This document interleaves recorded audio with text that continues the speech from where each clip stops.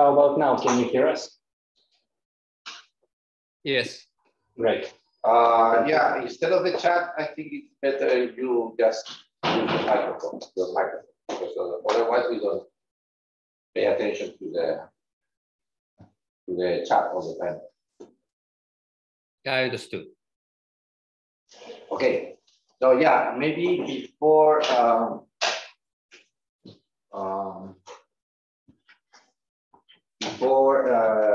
going to the exercises, I will finish the part of thermodynamics. I told you we have information and thermodynamics. So we studied this morning the main concepts of information theory. You will have another course on information theory, so you will see much more stuff. But this is the important thing: the uncertainty of a Shannon entropy, the uncertainty of a random variable, and how you reduce this uncertainty by asking questions or by making measurements. And the reduction of this uncertainty is precisely the nuclear information. Okay, this is information. Now we go to thermodynamics. The things that we have seen this morning is all the time work, heat, and so on. So we need to know what is work, what is heat, and so on. In Andreas' talk, he has also talked about heat, different thermal baths, and so on. So, well, heat and work is something that probably you know from thermodynamics, you remember, but actually it's a very controversial thing. Heat and work is not, nowadays we don't have a clear definition of heat and work. So in general, for a general situation. But for a specific case, the definition is completely clear. Which case is the case of a system in contact with the thermal bath. When you have a system in contact with the thermal bath, then everything is clear. Heat is the exchange of energy between the bath and the system. And work is the rest of exchange of energy between the system and the rest of the world. Okay, so from a microscopic point of view, it's also interesting. It's also possible to calculate the work, the work and the heat in a process. The typical setup, Andreas also mentioned this morning, is this one.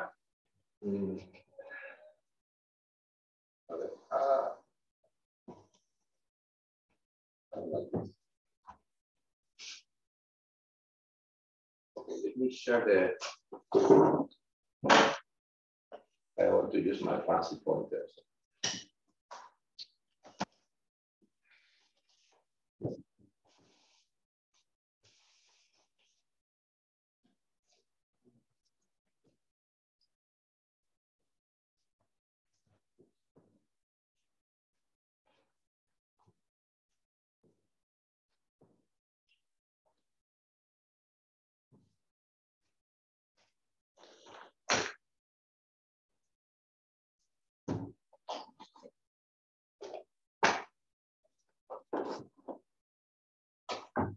What's that?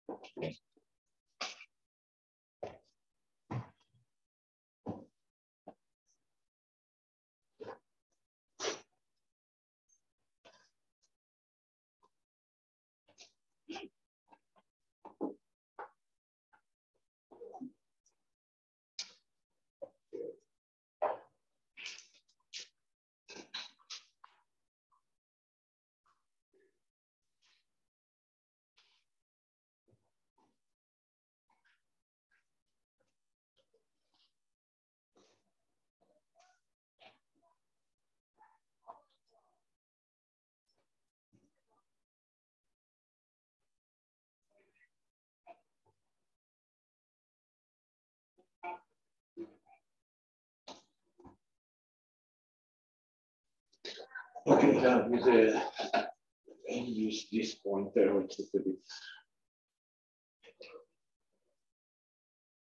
Well, this pointer is not very nice.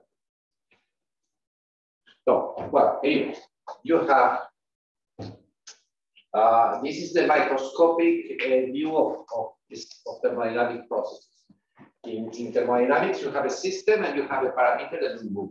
Well, so if you want to do the microscopic dynamics of this, you have to imagine that the system has a Hamiltonian. The system has a Hamiltonian.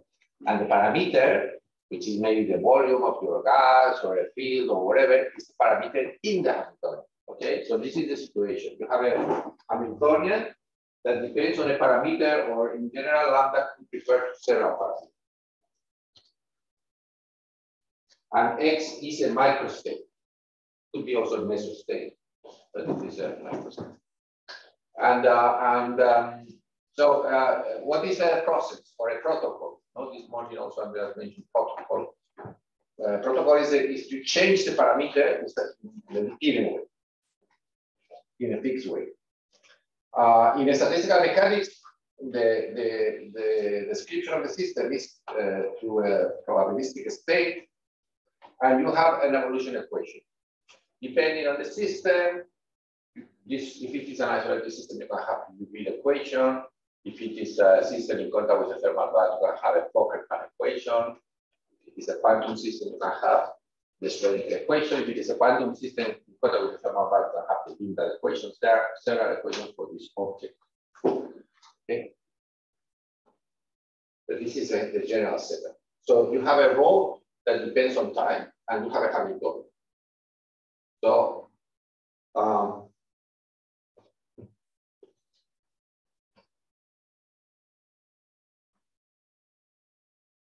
so here is the main idea. The main idea is that the average energy, which is this quantity here,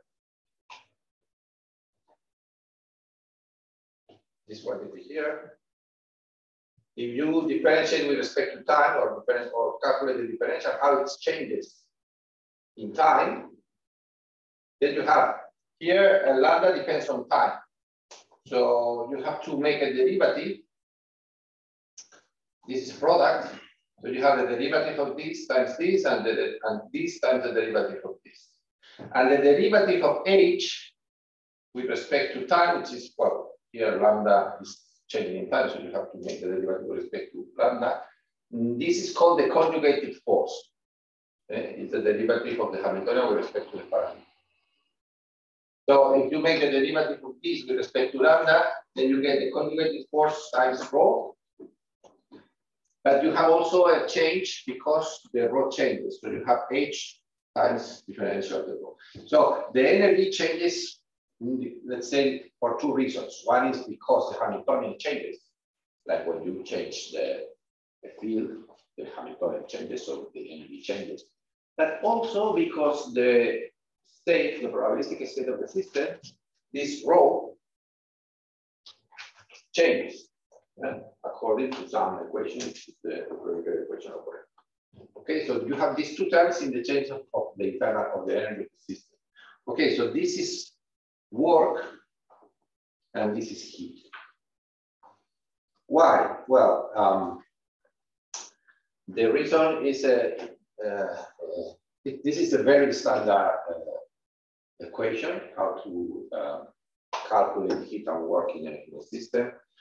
The idea is that work is what the energy that the external agent introduces in the system. And the external agent moves. You can imagine, for instance, an instantaneous change of the Hamiltonian. The energy changes, and this change is entirely due to the external agent. So this is work. And when you leave the system relaxed, you change it, and then you relax the state of the system relaxed. This is, in this relaxation, the system exchanges energy with the thermal bath, because the agent is not doing anything. Yeah? So this is heat. And this is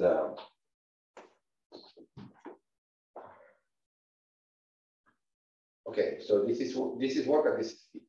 Yeah? This is an important. We are not going to calculate this. You can Actually, the heat is very easy to calculate because for quasi-static processes where rho, in a quasi-static process of a system in contact with a thermal bath, we know rho. Usually you calculate rho by solving the Schrodinger equation or the equation, something like that. But there is a case where you always know what is rho. And it's when a system is in contact with a thermal bath.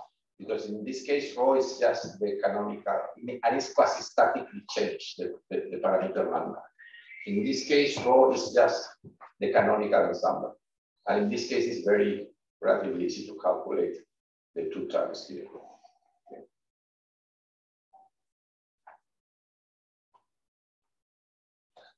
Okay, this morning we have seen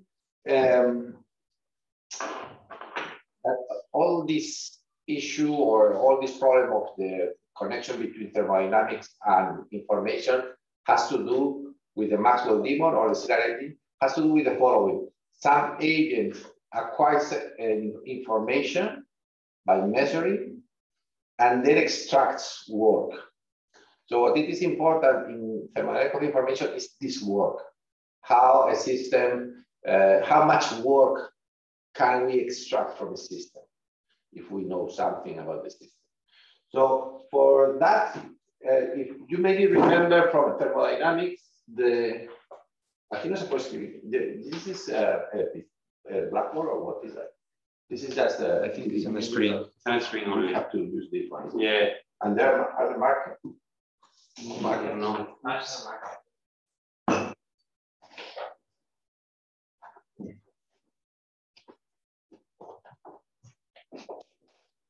Maybe you remember from thermodynamics that the maximum amount of work that you can extract or the minimal work that you have to do, work is always bigger than the free energy, the final free energy minus the initial free energy.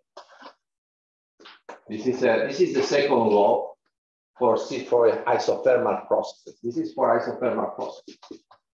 So is it like a thermodynamic basic concept? No, it's like this is a basic idea of thermodynamics.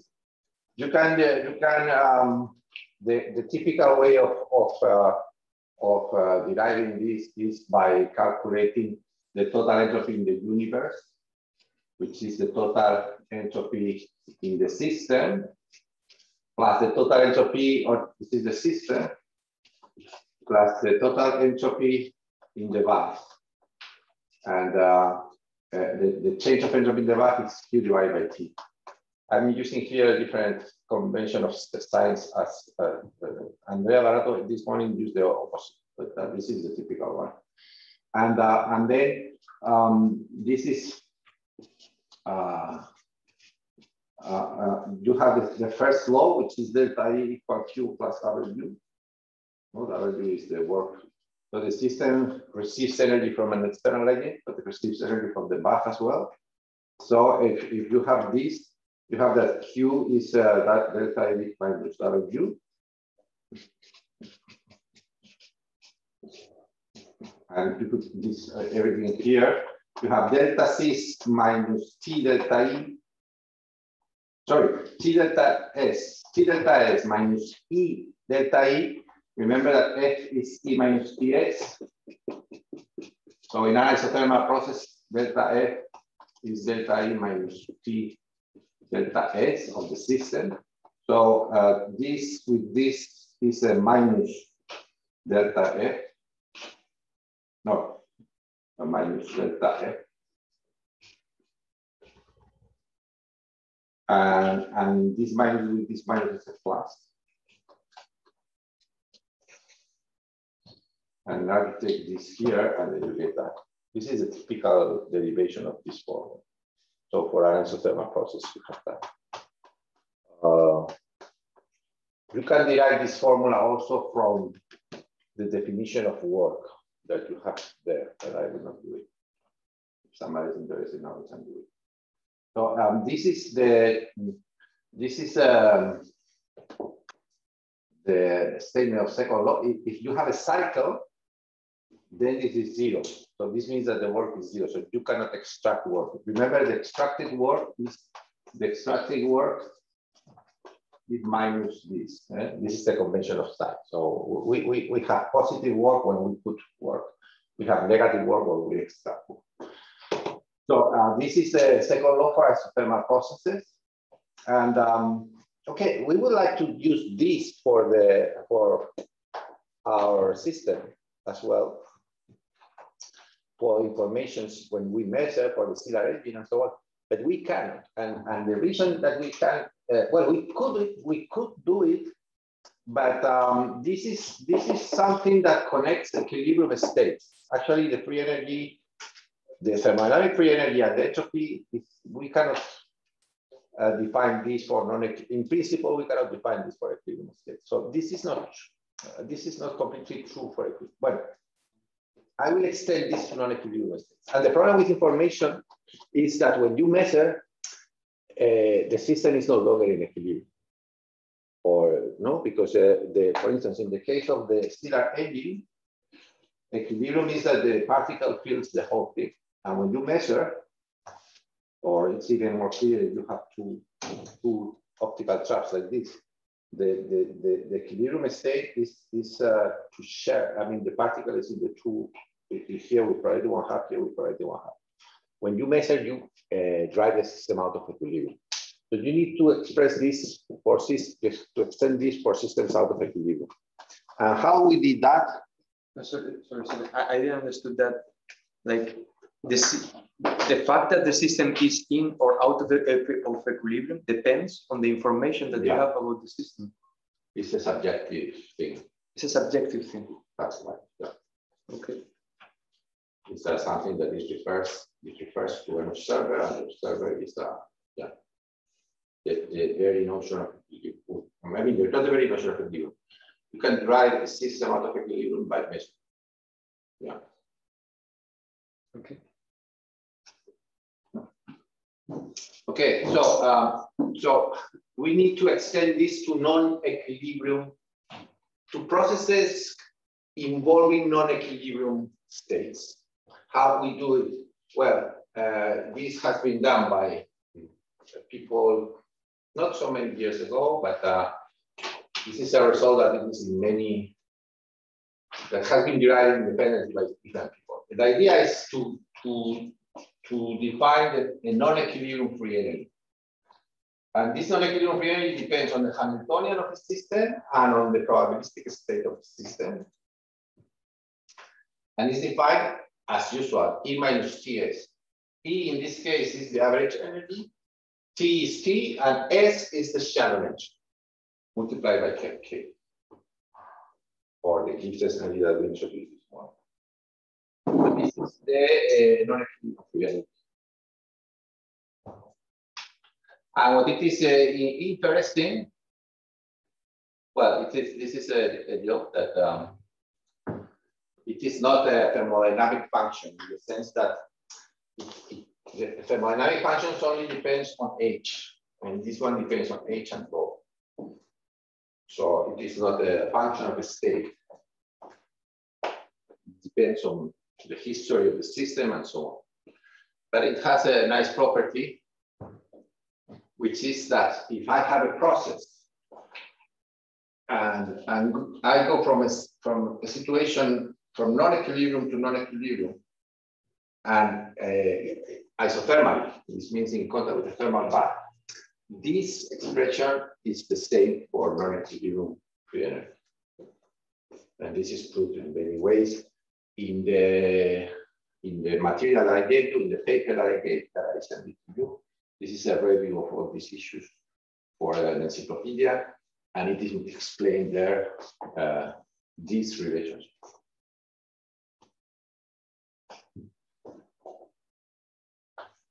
Okay, now we can explore this if you like after the exercise.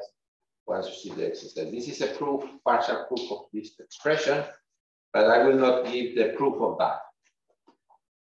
Actually, there are several proofs. I'm very happy with the proof, which is in the paper that I gave you. Okay. Here the memory refers to. Well, it's I say memory, but it's system. This is for a system. This is because it's from another talk, but this is for a general system. It could apply to memories. This is something that we would see after this. But it's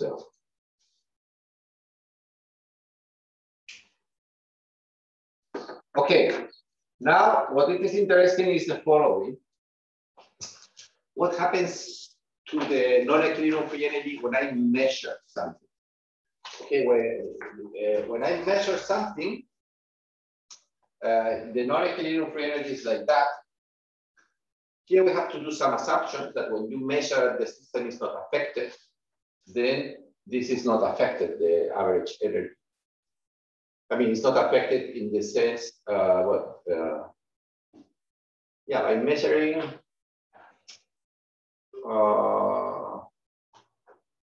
no, the average energy is not affected because we are averaging not only over the probabilistic state but also over the outcomes of the measurement, and this is not affected. But the shadow entropy is affected.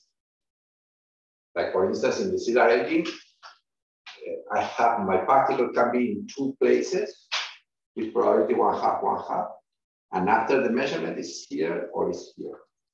So the shadow entropy is reduced. And we have the same as the gain this morning, that the uncertainty or entropy of the system reduces when I measure. And how much this is this reduction? Precisely the mutual information. So if I plug this into this, and I get that just because of the measurement, after the measurement, the free energy increases, the entropy decreases, but the free energy has a minus, the free energy increases. And so far in this, at this stage of the theory, I don't care. Of course, this increase, I'm increasing the free energy, so I'm increasing the possibility of the system to do work. This is not free, but I'm not going to,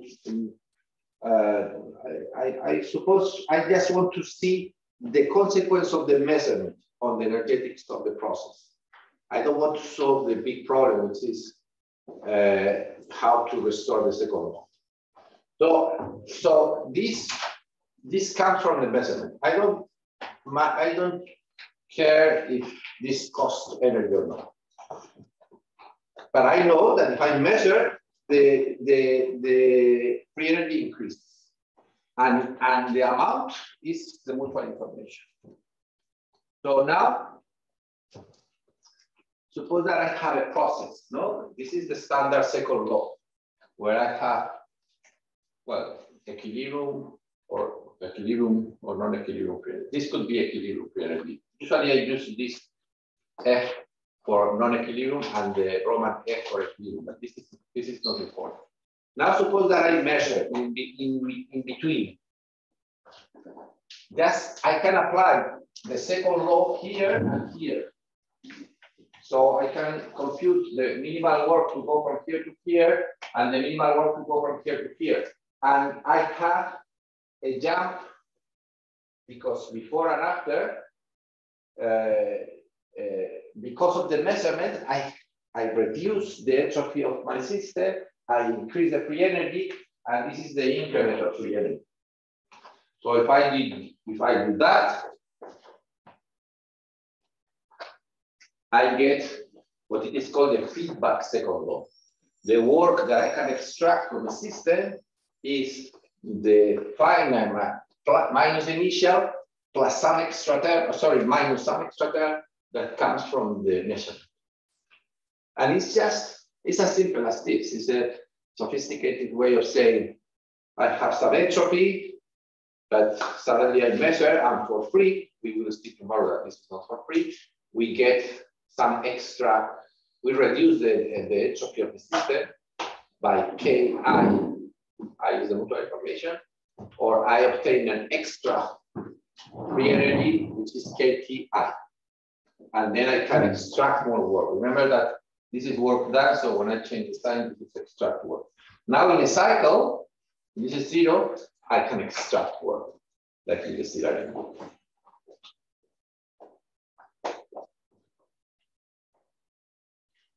In the stellar engine, delta F is 0 and so on.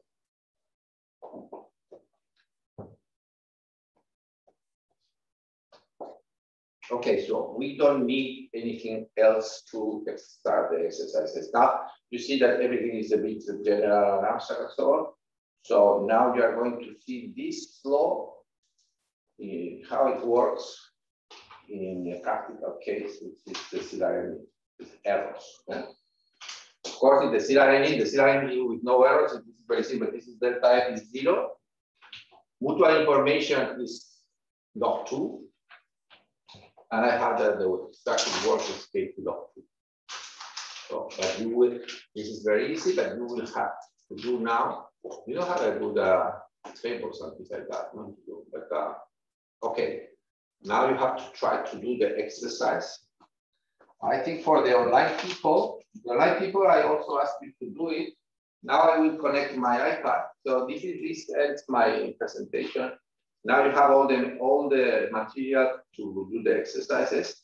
What we can do is I leave you like 15 minutes to work the exercises. You can talk in groups or whatever. And to do the first exercise. The first exercise is even, you can do it just with what we said this morning about the stellar engine. For the second exercise, we need mutual information and so on. So let's do something. I will give you 15 minutes for the first exercise. I can go around and solve questions if you have some problem. And then after 15 minutes, we will solve the exercise. Maybe one of you or I will solve it, and we can discuss it. Remember, the exercise is just the stellar engine and the stellar.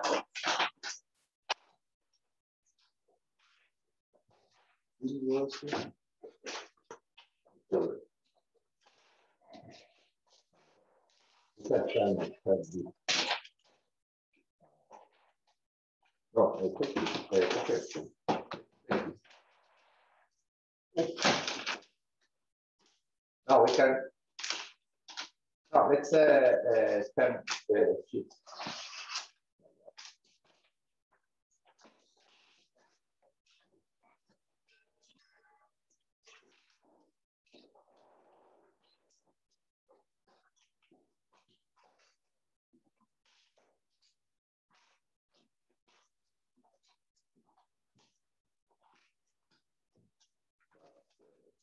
Can you put it back?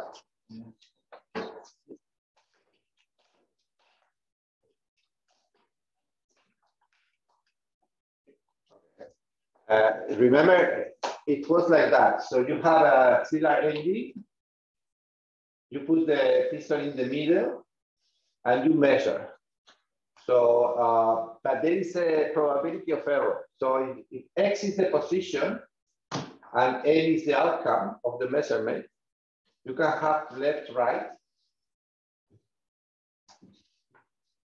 But if the position is X, you have left with probability 1 minus epsilon and right with probability epsilon, because you have a probability to have a mistake because your apparatus is not precise. Okay. So you measure left, right, and then once you measure something, you cannot move in the original stellar engine. You move this all the way to the right, for instance.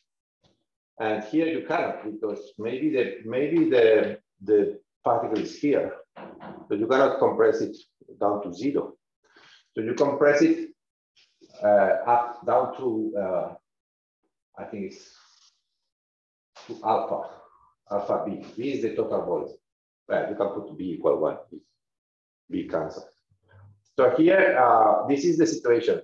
So if you are right, you expand the gas and you get work. But what happens if you are wrong? If you are wrong, the particle is here and you are compressing. So, and this occurs with the probability epsilon 1 minus epsilon. So you have to calculate the work which would be a function of epsilon and alpha. Calculate the extract work. Okay. In average, of course, the average extract. We are all the time thinking of average. Okay, the online people maybe just see the explanation, but you can like rotate the camera in order to. Well, it's okay. It's in the. I mean, it's in the exercise. So if you have any question, just ask me. So I will leave you. It's 50. Let's discuss at 4:05. We can discuss the exercise. But it's good for you to. It's very simple. I mean, it's an exercise of elementary thermodynamics, but playing with the probability.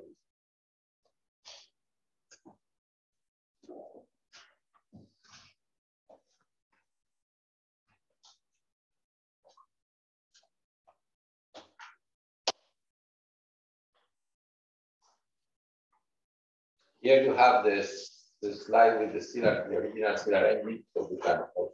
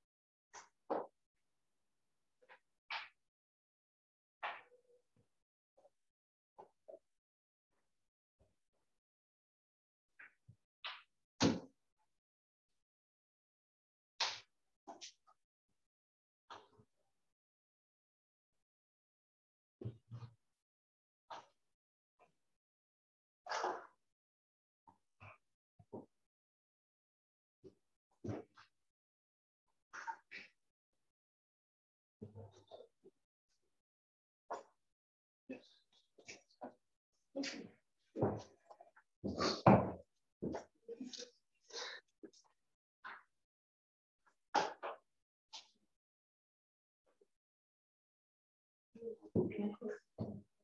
one. When you refer to the protocol that maximizes the extracted work, how do you design that? The velocity, no. The alpha that maximizes the work. Oh, it's fine. Yeah, epsilon is fixed. Epsilon is given by the measurement. What we call the protocol is what do you do after the measurement. So the alpha And the only parameter is alpha. So it is to maximize the extracted work over alpha.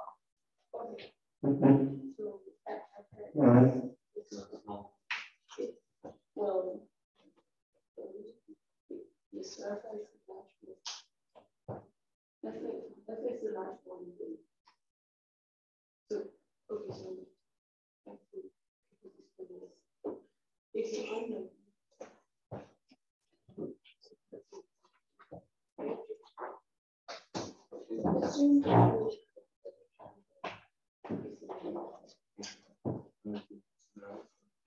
And first realize in that case,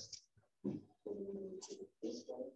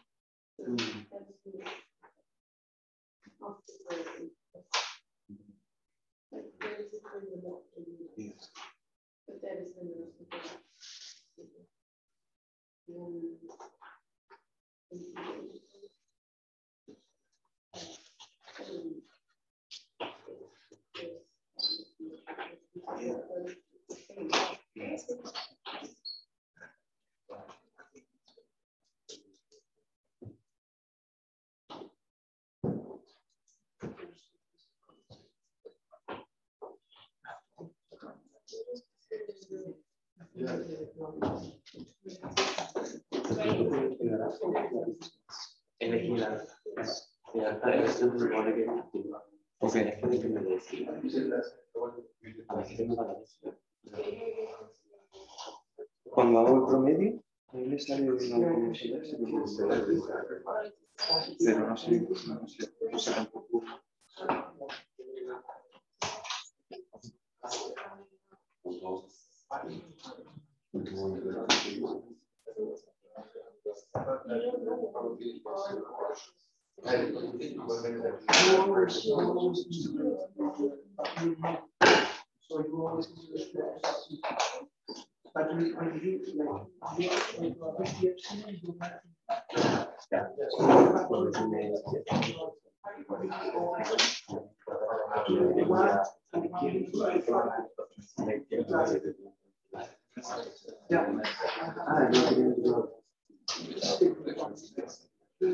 Y además no, el trabajo me sale un medio de categoría. Vale. Todo lo que he hecho así.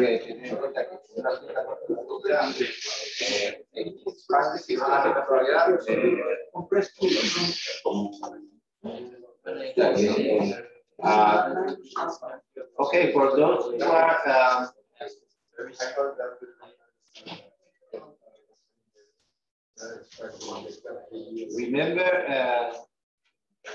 remember this formula for the work. The work is here. I left this. The work is here. K log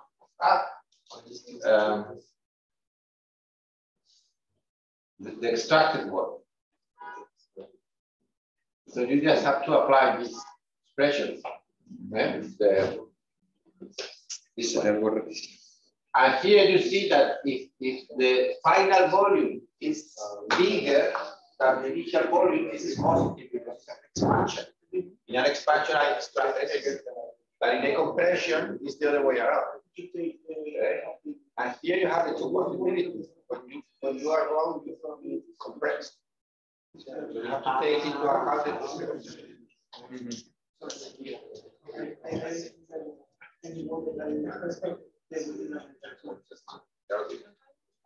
me sale algo raro. No sé, sí, no está bien.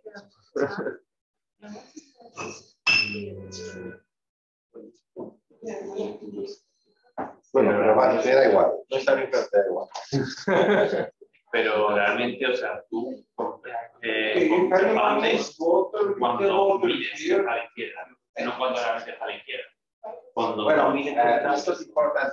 It's not important where the particle is. The important thing is that if you measure wrong or measure right. Don't, es más simple. O sea, puedes pensar. ya, Lo único importante es que cuando te equivocas pasa una cosa, cuando no te equivocas.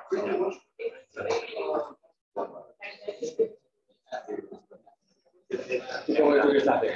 a ver, la probabilidad de que se mire a la izquierda es o sea, independiente de eso. El trabajo promedio es, entiendo que es el trabajo cuando miras a la izquierda, pero porque la que miras a la izquierda es el trabajo que tiras a la derecha. Yo lo que he hecho es que, o sea, con probabilidad epsilon, estás bien, da igual que estás a la izquierda o a la derecha.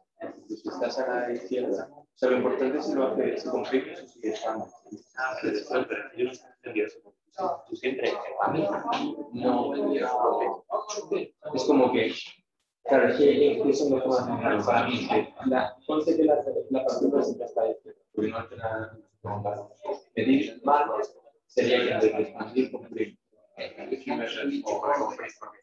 Porque has medido mal. pero se supone que, que tú también puedes.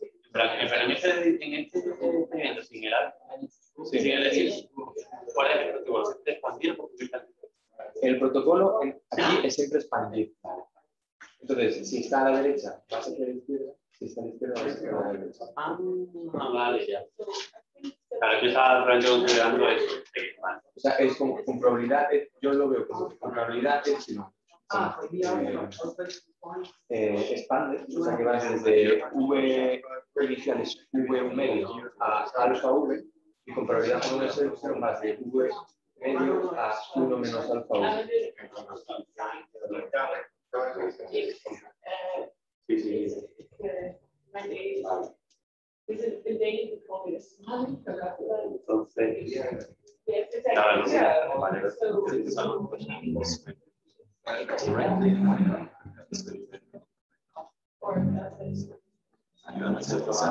Vale, sí.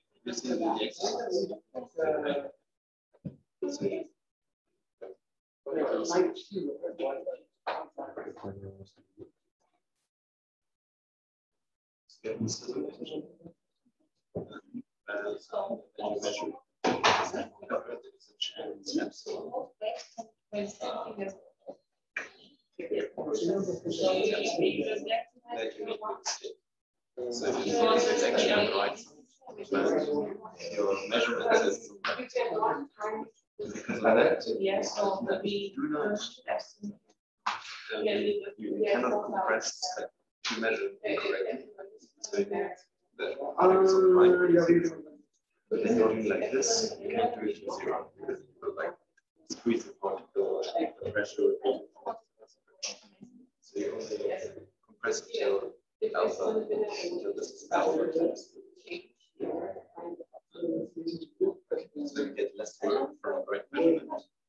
It's a negative work because measuring correctly compressed. You're actually spending energy about it.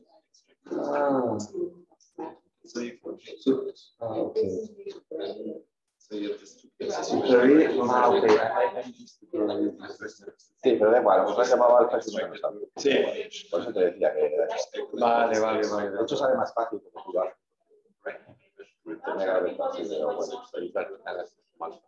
Claro, va teniendo la probabilidad de si no vas a hacer las cosas como antes. Yo me he equivocado ahí. Con probabilidad una vez que lo haces como antes. Cuando te hagas tu test has puesto alfa. Exacto. Claro, ya. Pues yo me equivoco con el epsilon. I will give you the solution of the output. Well, people is still working. No sale, ya no. A mí sale el último sale. Es que no veo.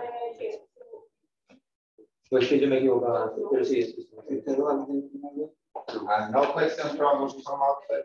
Sí, uno menos porque contraes una cosa es contra él y otra cosa. Sí, no necesita. Eh, Un dibujito aquí. porque está muy para otro lado. Claro, la partícula está aquí. Como que el protocolo es simétrico. O Porque llegas hasta alfa v o hasta 1 menos alfa v. No people discharge. You have Eso es igual. A ver, Eso no te lleva al logaritmo.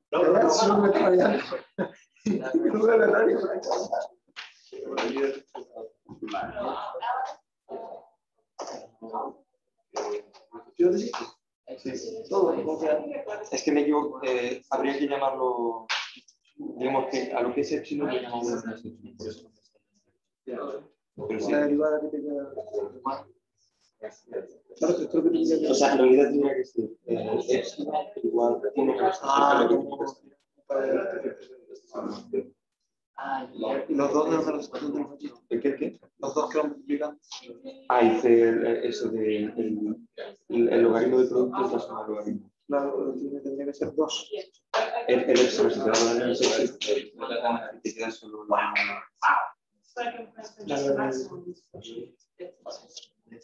el mítico este de física estadística. Sí,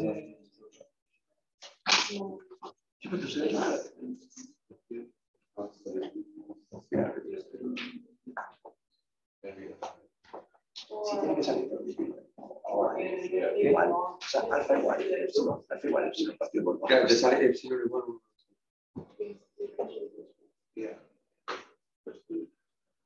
I'll give you the solution of the optimal. The optimal is this one.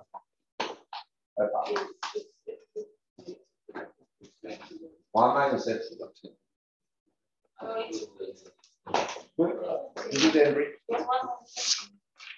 is the solution. You don't know about that. No, Porque igual has llamado una cosa. Porque a mí me pasa lo mismo. No, pero eso es prácticamente. Well, you can use different notation, but be consistent. In principle, in the exercise statement that I gave you, alpha is this thing. Alpha is what you expand, and alpha is between 1/2. Alpha is between 0, between 1 and 1/2. Epsilon. Because this is a you could have also factor. This is the way you do it. So when alpha is equal to 1, you should recover the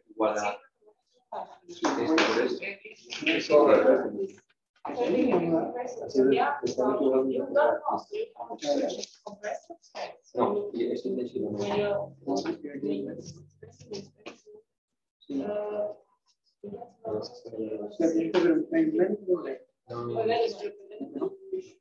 El menos te dice que un menos alfa. Esto es menor que. No lo puedes sumar como tal porque tienes que restar 1, porque 1 es un trabajo. No, te sale negativo automáticamente, porque 1 menos alfa. Si sale negativo automáticamente. No lo tienes que poner negativo. and please calculate also not only the optimal, but the maximum extractive work. So for this protocol, Diciendo el punto de vista de la partícula. Tú simplemente evalúas la integral y automáticamente pasa.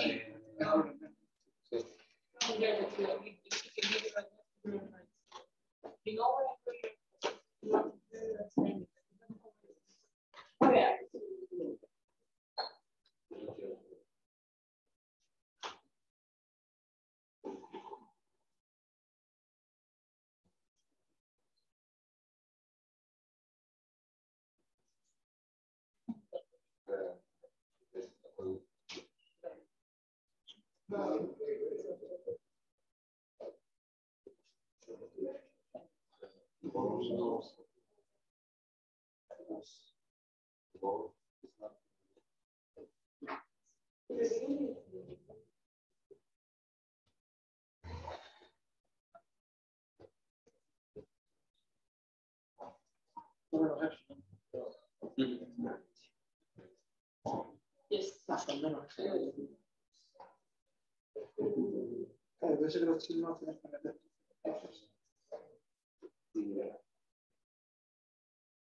Sí, no sabía decir que vamos a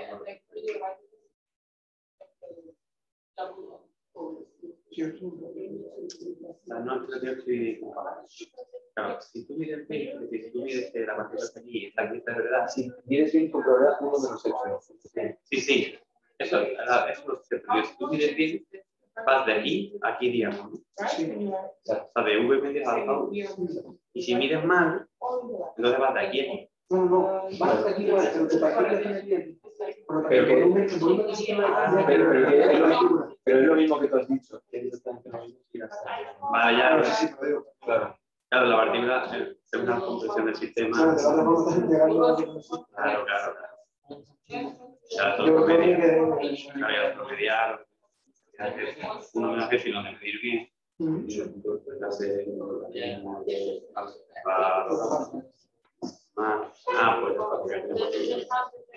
Pues claro, ya se me sale uno.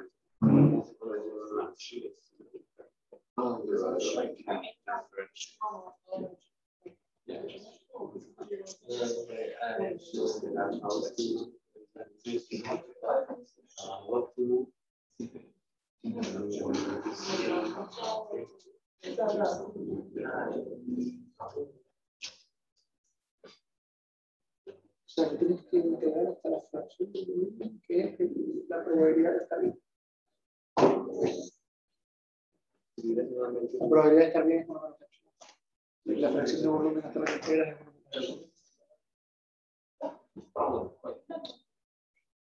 1 menos epsilon.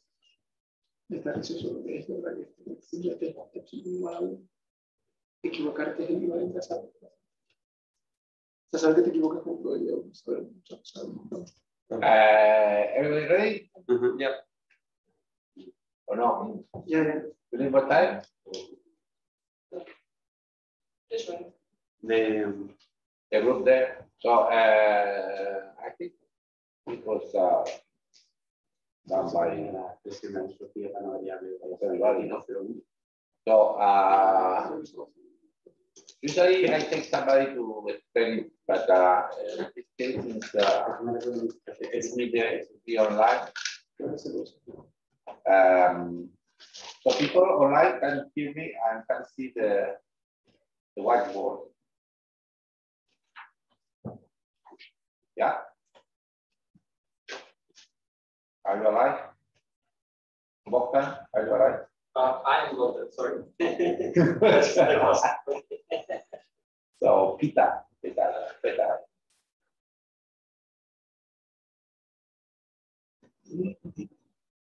People really there? Can anybody say something? In the chat, maybe you have to press in the chat button. What? In the chat button. Está muteado, ¿no? No.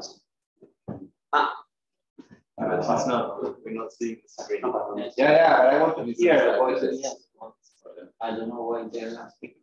Okay, well, there's shy. You Yeah. can hear me and everything, no? Okay, so well, I will explain the exercise then, but everybody can participate if you like. So first, well, the only thing that we have to take into account is if we are if the measurement is right or the measurement is wrong, because it doesn't matter if the particle is in the left or in the right. Some people started to do all the possible table that x is left, x is the position of the particle, no, x is left, the outcome measurement which is left or right and so on. There are 4 possibilities. It's not so difficult, but here the only important thing is if we are wrong or we are right. If we are right, no, this means that we perform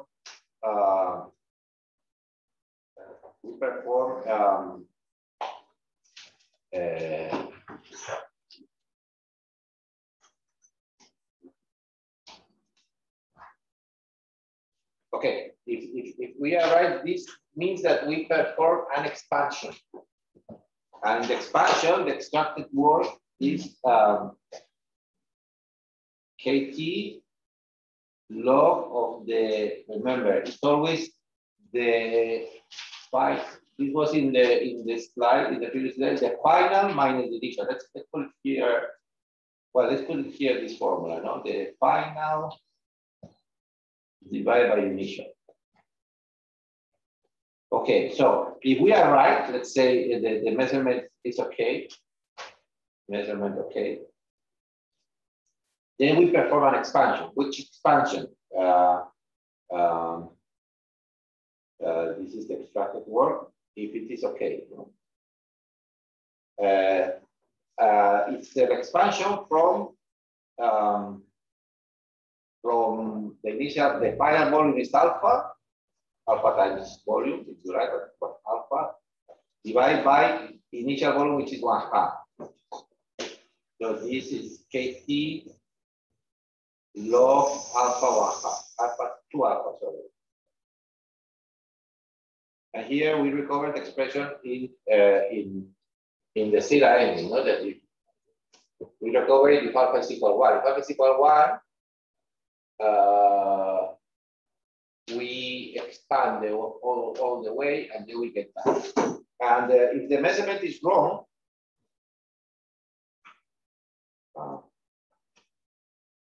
so here we can have the measurement is wrong means that the particle is here. And we believe it is here, so we expand. But in fact, we believe that we are expanding, but in fact we are compressing. So I will write this in red. If the measurement is wrong, that the extracted work, let's put here wrong, is KT, and now the final volume is smaller. The final volume is 1 minus alpha.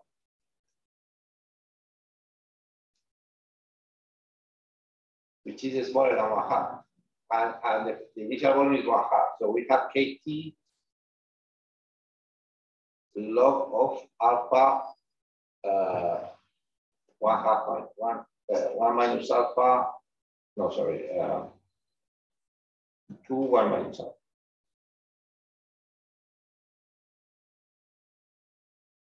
And you see this is positive. This is positive and this is negative.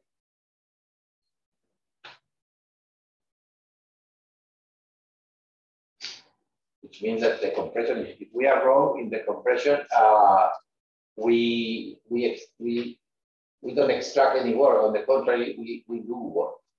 And here you see also that alpha cannot be equal to 1. In this case, we have the log of 0, which is infinity. So it's just the fact that we cannot compress the gas, even if it is just a single particle. We cannot compress to 0 volume. Okay. Even an ideal gas, we cannot compress. So this is a measurement, okay, measurement wrong. Now, if we repeat the cycle, it can happen either this and this. With this, of course, with the probability 1 minus epsilon. And this, of course, with the probability epsilon. No, we are wrong with probability epsilon. In principle, in the real system, it will be small. So, but okay, let's do it in general. This is, so we have to extract work. It's just the average, no?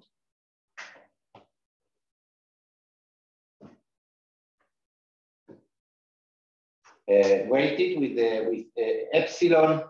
Let's weight the squares. This is the measurement is okay with probability 1 minus epsilon.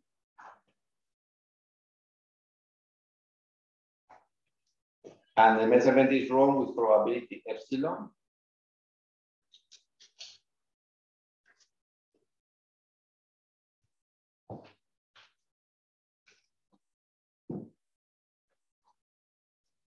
And this is the extracted work in average.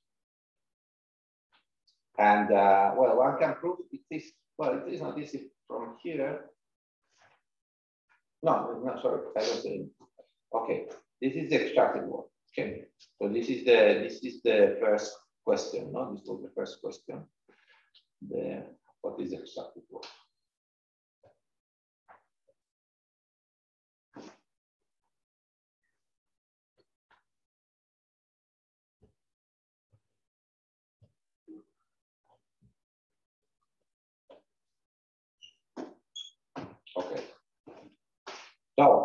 Second question, to look for the optimal protocol. So what is the optimal protocol? As we said before, epsilon is given. It's given by the apparatus. So here, the only choice that the demo, let's talk about the demo here. The person that introduces the piston and do it, the only choice is alpha. Alpha, we can choose alpha as we like. So my optimal protocol here means what is the optimal alpha. And this is very easy. We have just to calculate or maximize the function. So we calculate the derivative of the extracted work with respect to alpha. And we have 1 minus, well, everything KT, we can extract KT here. And we have 1 minus alpha, sorry, 1 minus epsilon log alpha. So we have to divide by alpha.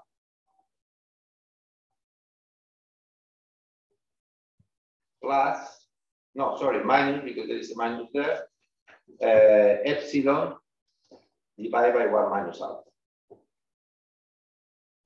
And this in the maximum, well, we don't know, we could plot this for a fixed epsilon. Well, we can make a plot of this in terms of alpha. But this is, this is Oh, really? or is just No. no, yeah, that I'm breaking this. Okay, so this is 0, and we solve this equation for alpha, and we get alpha equal alpha, let's say optimal. And we get that alpha optimal is equal to 1 minus x. Okay. And we can compute the maximum work, the optimal. And this would be 1 minus, this is interesting, KT. This is 1 minus epsilon. Well, I can extract a log 2 here. You see that there is a 1 minus epsilon log 2, epsilon log 2. So this is a log 2 in front of, this is a log 2. And then I have 1 minus epsilon, sorry, plus, no, I have plus. 1 minus epsilon, log of 1 minus epsilon. And epsilon log epsilon.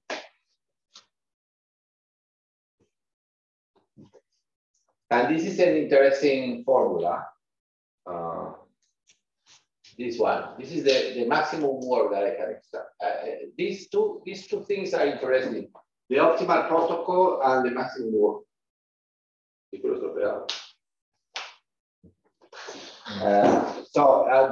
maximum work is this one. This can be this looks like, you see there is KT log 2, which is the scalar.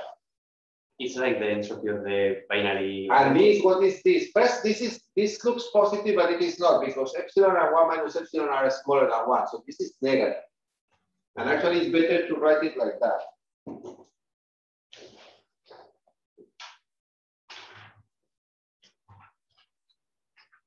Where h, this is a function, this is in the exercise. You see, these expressions are simplified by using the function. This is the Sharon entropy of a binary variable with probability epsilon. And it's maximized, no, in the epsilon equal to 1/2. No? This is maximized in epsilon equal to 1/2. Yeah, so h of epsilon, if you like, we can plot it here.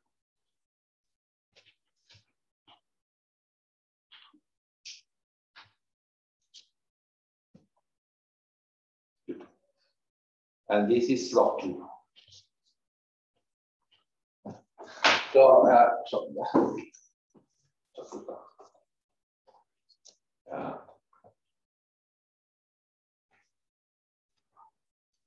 and this is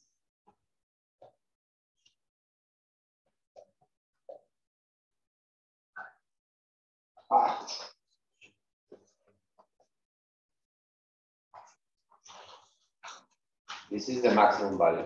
So when epsilon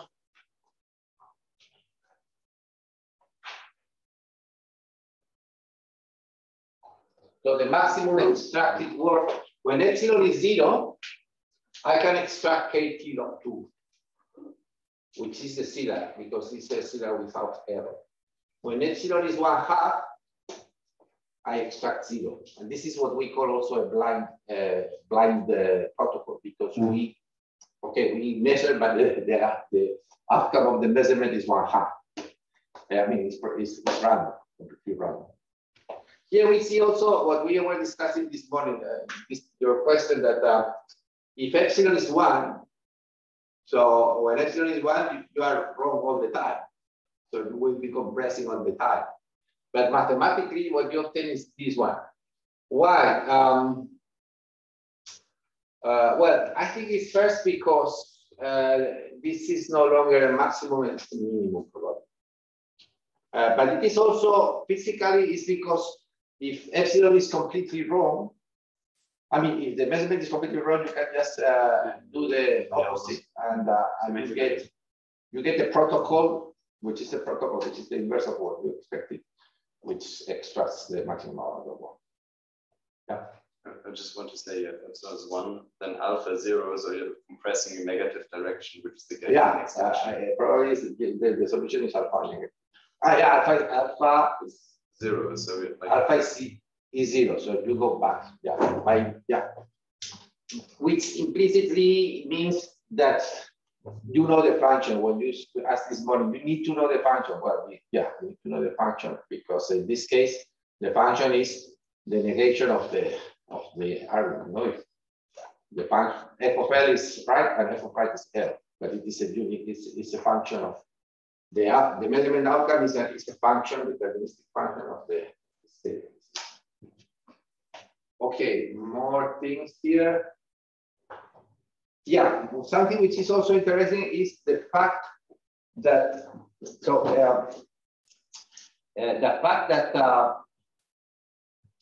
I have to compress just an amount alpha, which is 1 minus epsilon. So this means that this is epsilon, no?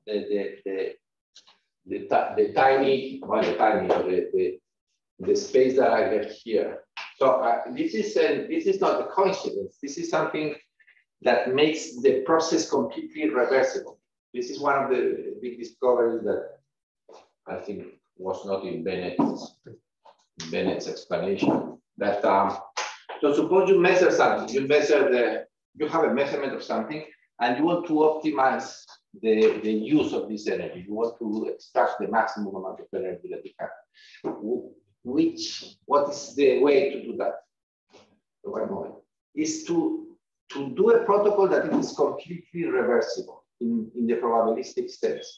And this is completely reversible in the following sense. Suppose you put your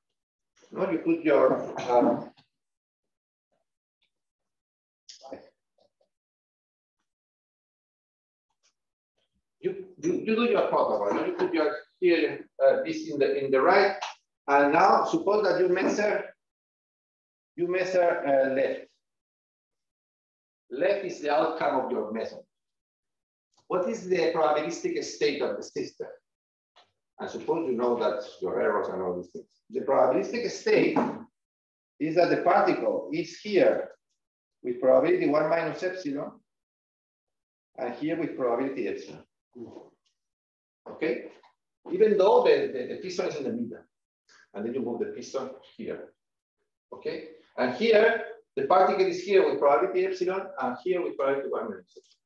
Now think of the reverse process, which is something that probably, I don't know, people, in stochastic thermodynamics, we do this game a lot.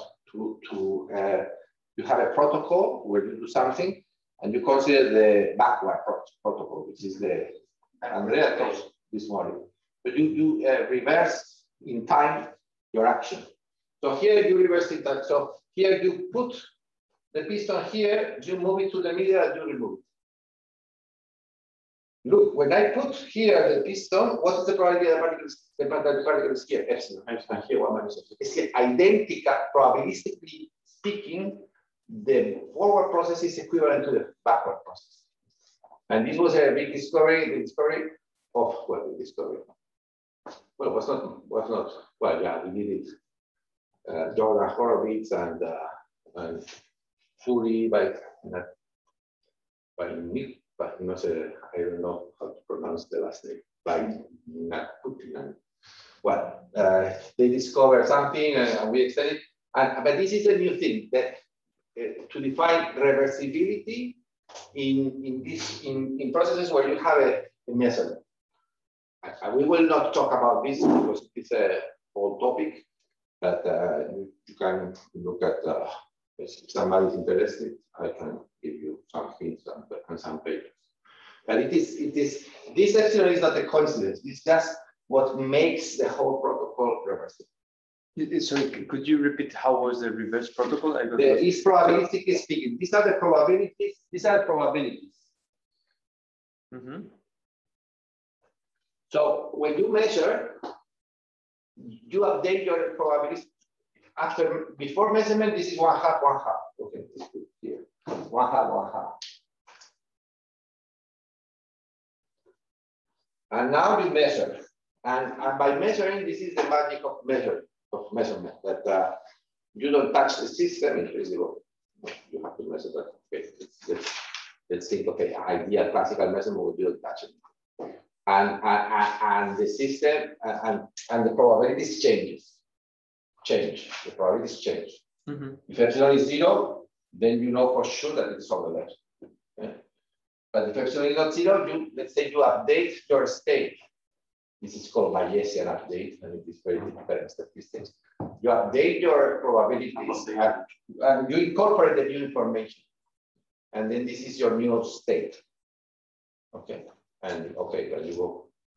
Now consider the backward process. The backward process is such that the updated state, the probabilistic state, coincides with this. Because when you insert, now consider the backward process. By inserting the piston here, you mimic the two probabilities. The probability to be here is epsilon, the probability to be here is 1 minus.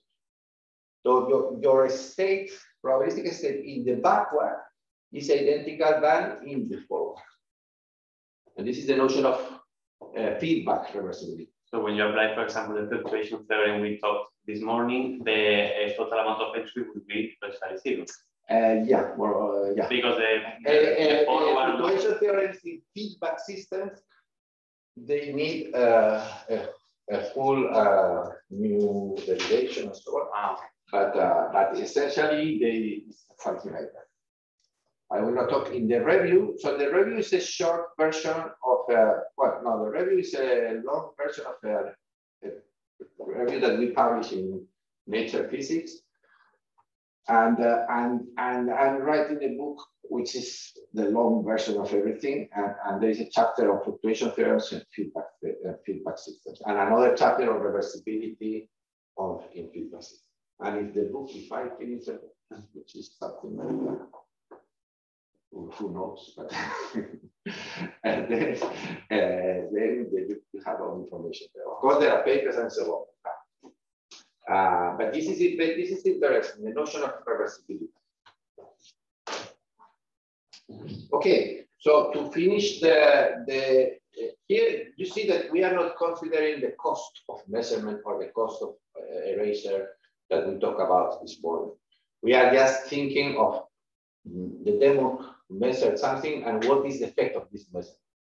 So the effect of this measurement that I can extract work, I can optimize the work that I extract by doing so and so. Let's now connect this with the second law. So remember that we have the second law here. The law that I just so we are now we are going to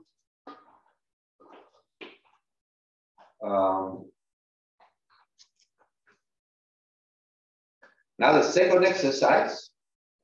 In the second exercise, we are going to check this. So we have obtained the exact work because this is the specific example where we can apply the law of the ideal gases and we can solve it explicitly. But think of maybe the system is optical tweezers or something complicated that you cannot explicitly compute the work. But we have this tool. So what I want you to do in this second exercise is to check this. So this is the system and this is the outcome of the measurement. So the first part of the exercise is to calculate this. Information. So now you are going to use a little bit of information there. So you have to calculate this.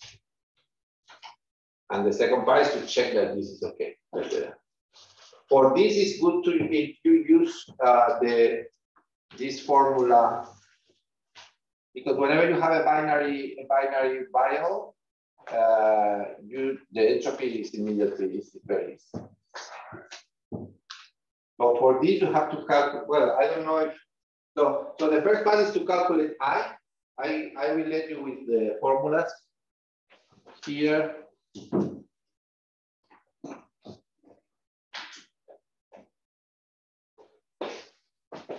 I will let you. So the first part of the exercise is to calculate. Let's see.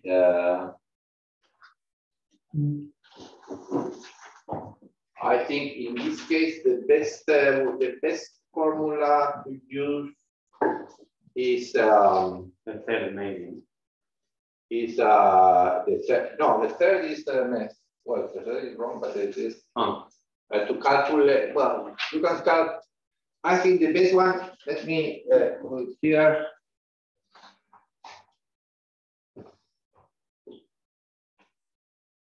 The best one here would be calculate IXM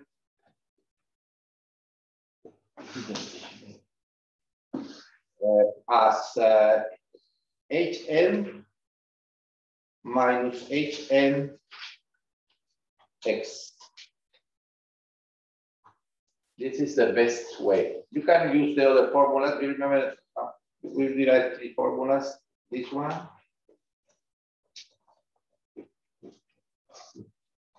And this one.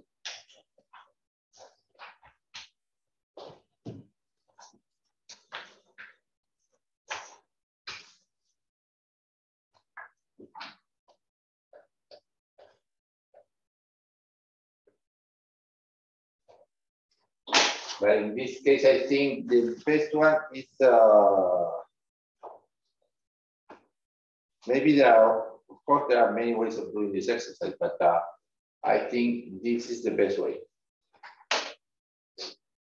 This formula.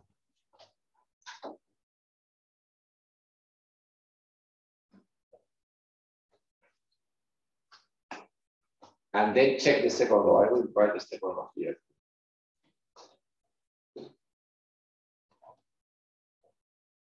Here the work is remember, this is the real work, not this minus the extracted work. This is bigger than the minus k.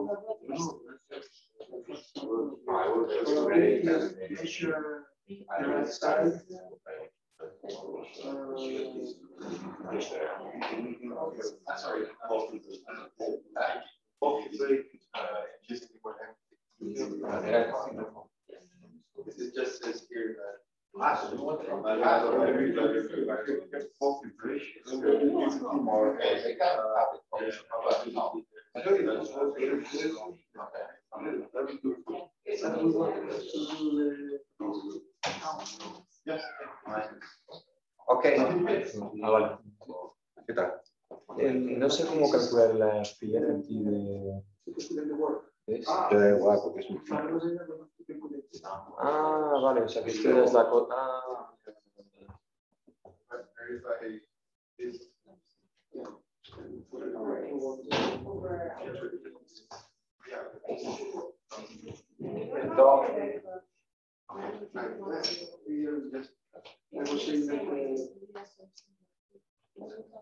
Yeah, but maybe we are talking about the same. And to understand the probability of measuring that the measurement is probable.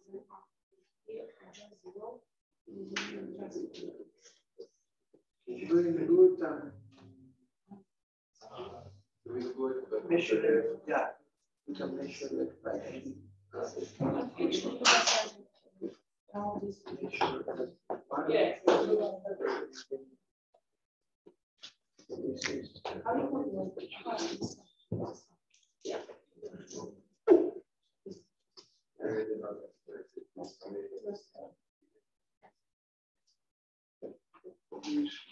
so here you have, yeah, but no, you yeah, that's what I'm yeah, but okay, if I read the thing, you know that.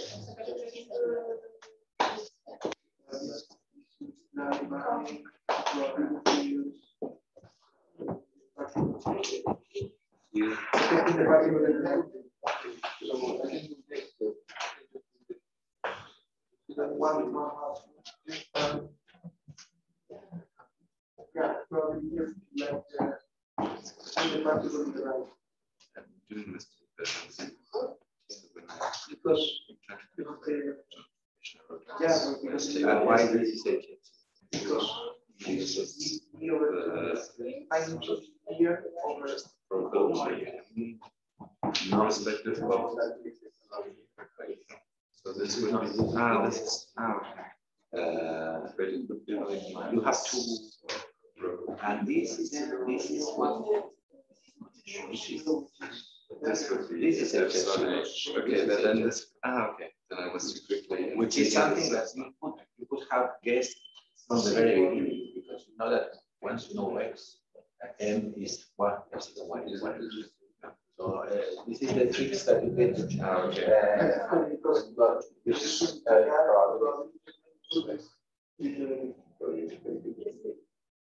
no, this is like a way if you zoom like what's the total probability of having a this is minus which is the one.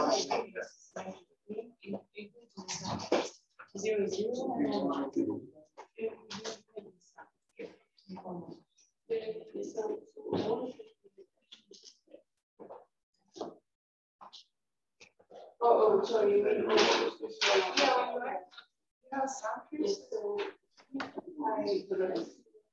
Where the whole thing. Yeah, no, like. Yeah, this is the good. I didn't have to write. The good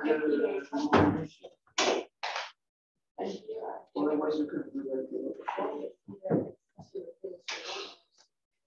That's why.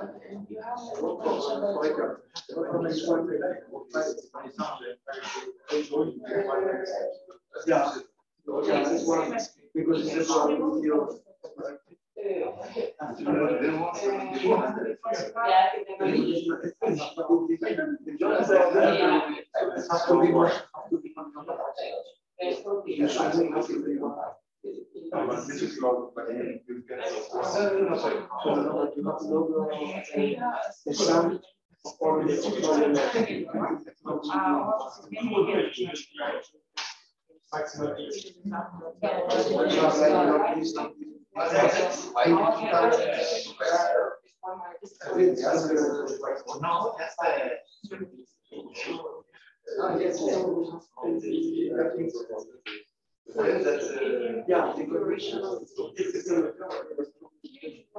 The conditional is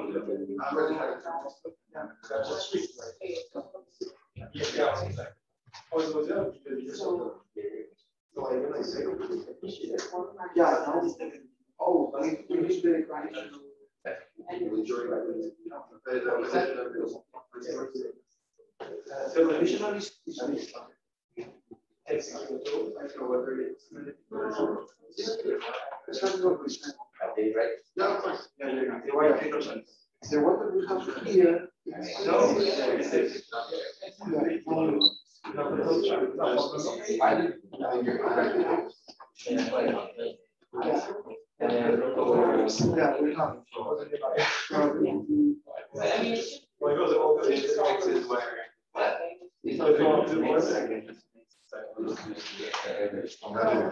Yes, I keep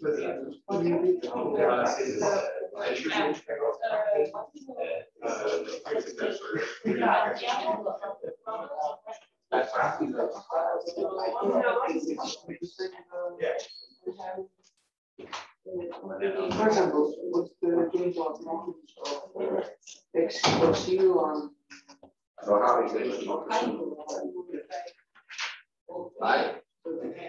Think something that for a binary variable, it's very easy. You just have to calculate the probability of one of the binary variables that there are two values. Just to calculate the probability of one value. That's it. And then it's h, small h of this value. So it's almost it's much faster. Eh? So use this formula. This is I insisted in the which formula? This. Use this formula.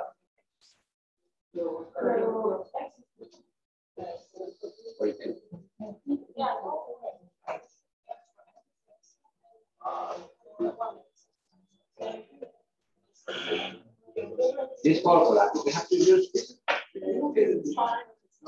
You have to use this formula for independent x and y. Hey, hello. You have to use the rest of this formula. The one which is h of x minus x log x and so on. To avoid prices. And then once we all these variables are binary. So you have just to calculate the probability of being left right. Mira con la coleccionada de sobre X y H, ya lo que tiene que calcular de tu central. Con la regla de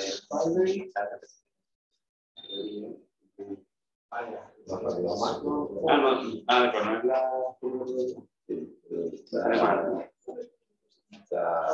bueno, porque no, está bien. Pero P en este caso implica un valor. que no debe de eso. No, P es el que te dice la. Sí, eso que P lo que sea, pero para pero de la probabilidad no, pero en el caso del problema es coges un medio. ¿Por qué? Vale, para el problema. Vale. Sí, ya. Sí, en general, ya. Vale. En general es lo que se llama, esto se llama la information del canal, se llama canal. Vale.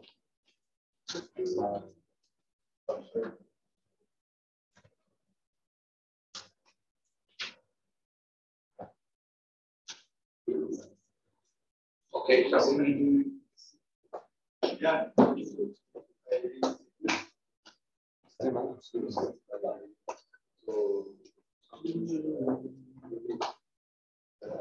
But I'm not sure. Okay, yes.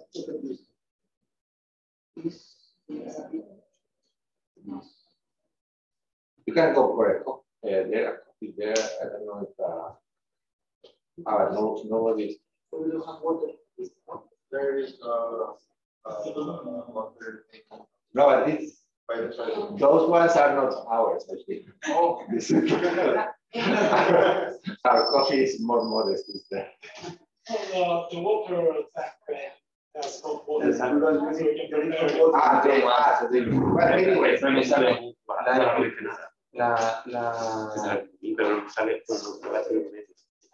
porque ve las cosas ahí. Sí. Pero luego cuando me pongo a ver... No, en verdad no me sale H. Porque con la FPT algunas ruedas tienen la probabilidad de que midas 0 es la de que midas 0 sabiendo que equivale a 1, por la probabilidad de que equivale a 1, más la probabilidad de que ese sea 0 por la probabilidad de que equivale a 0.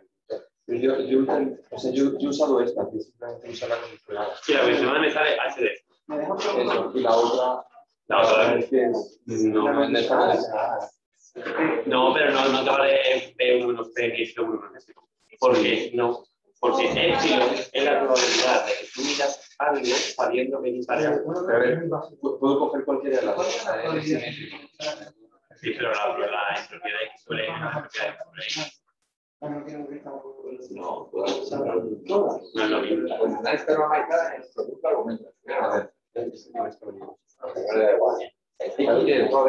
Se refiere a la H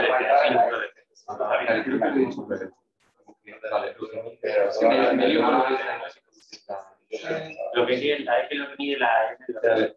Da igual, ¿no? Porque podría llamarlo al revés. Sí. Pero digamos que yo cojo. Digamos que estoy usando esto. Entonces sería B de H de X está claro. Porque Es que H de X sobre M no se hace. Hay que hacerlo por lo de la suma de Bayer. H de X. Sí. Luego cuando. es verdad. Tú la que realmente sabe las probabilidades de M sobre X. Venga, bueno, estoy usando al revés. ¿Sabes? En plan, la cosa es que use la de X sobre la de M sobre X. Y para la H de M, hacerlo de la forma clásica.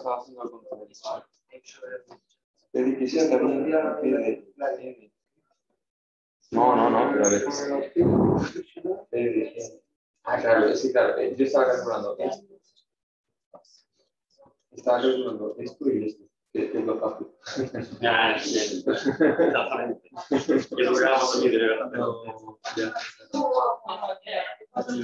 Vale, gracias. Pero X la de.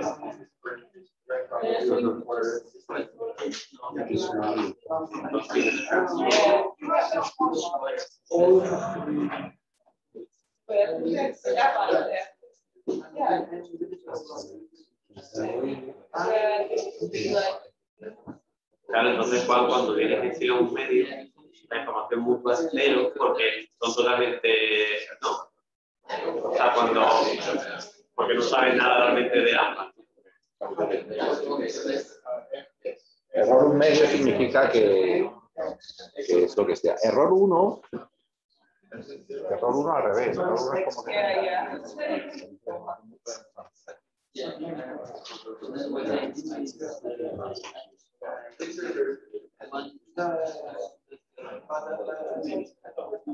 Yeah, it can be like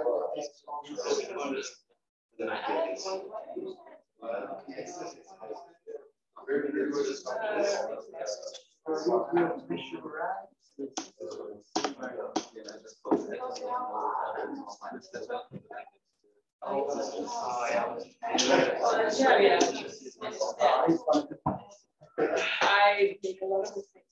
Yeah.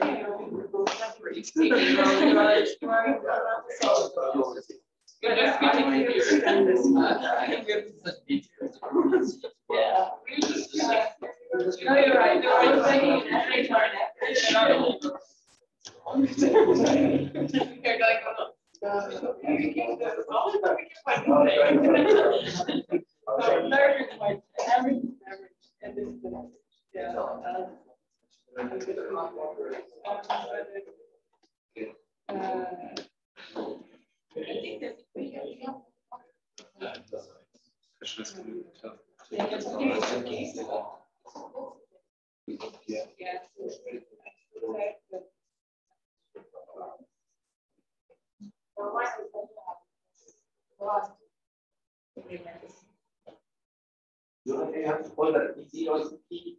It's much easier if from the very beginning the probability to be left right is 1/2.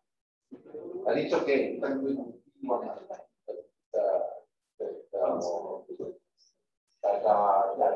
Y lo has calculado así. O sea, usas Bayer luego para la probabilidad de Para M sobre X. Sí. para y usas esto. O sea, M sobre X es. No, it's fine.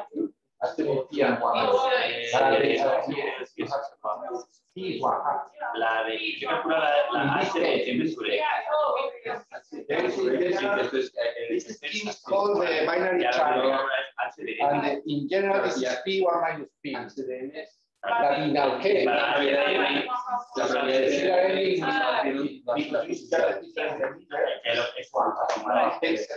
in the same, I read your exercise description.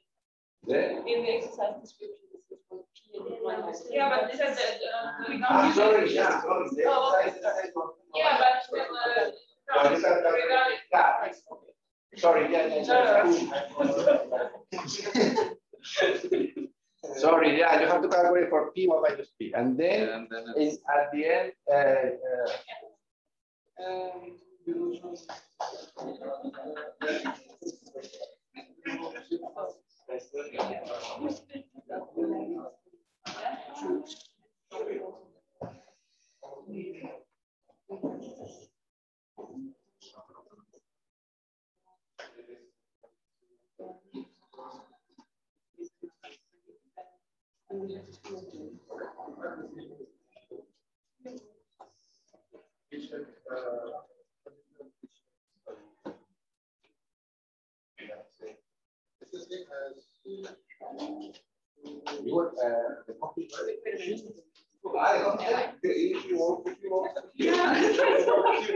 no, let's make a break, and so people who have finished can go for the break, and we will start in 10 minutes. We come back.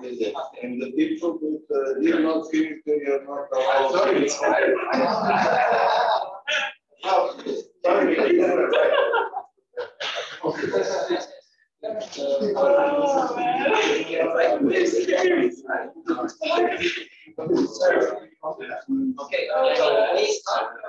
food, juice, coffee, outside.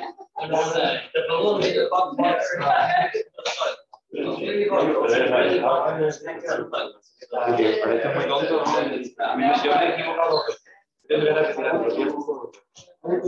Ya luego.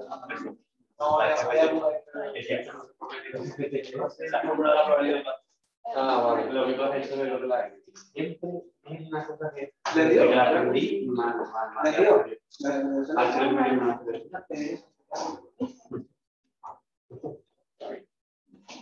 Yo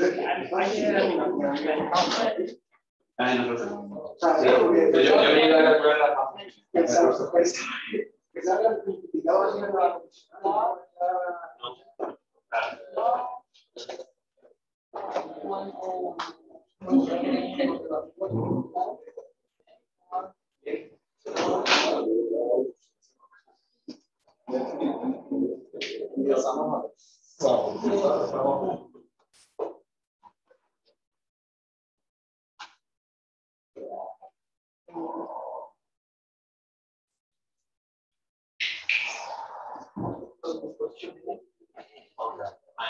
I'm the host of this. So, but the interface.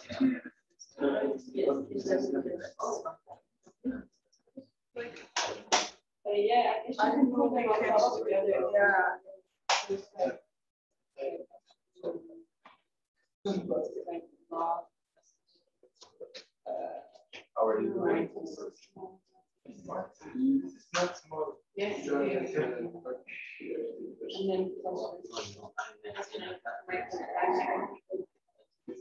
want to see my national notes in the last period?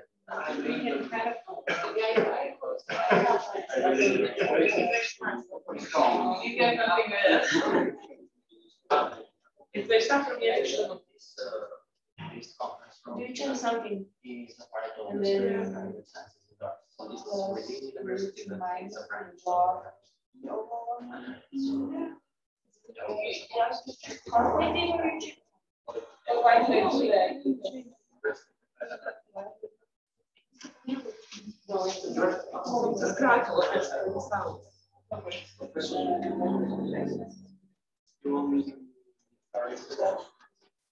I want it.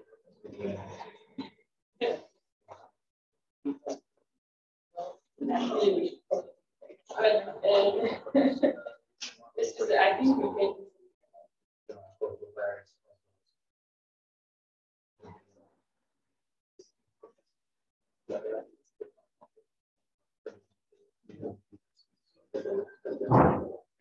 I'm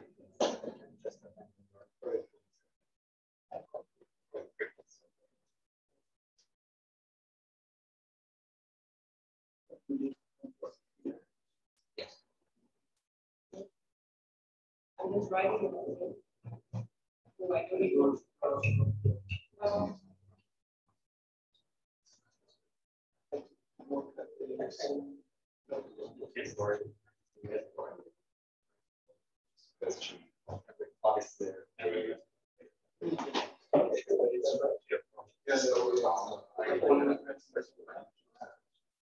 Only branches.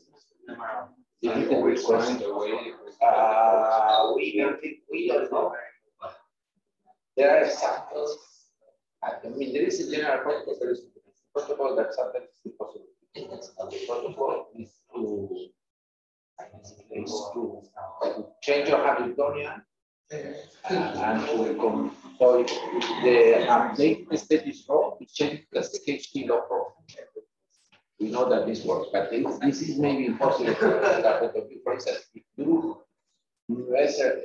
get information from the velocity, it's not clear how to use information. And you use information of information made by, for instance, there was a discussion now.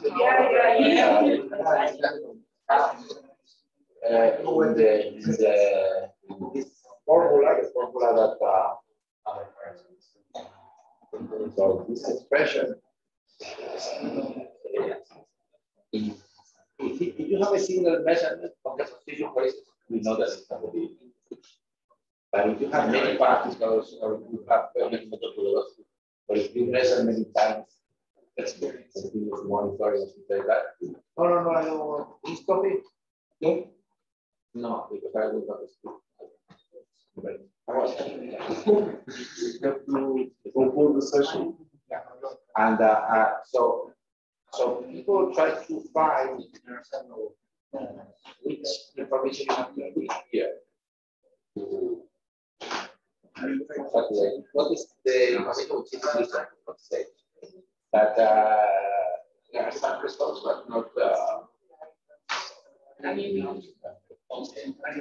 no general answer. So we don't know. We know the condition to be reached is real. For instance, in the case we are going to see now that this is reached in the case of the same distance. Because it is only one single measure. It's a measure of the position and not the velocity. So in this case, we know that it can be like.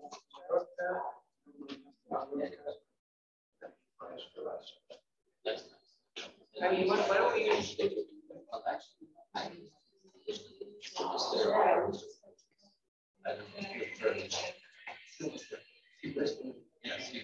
Maybe now it's time to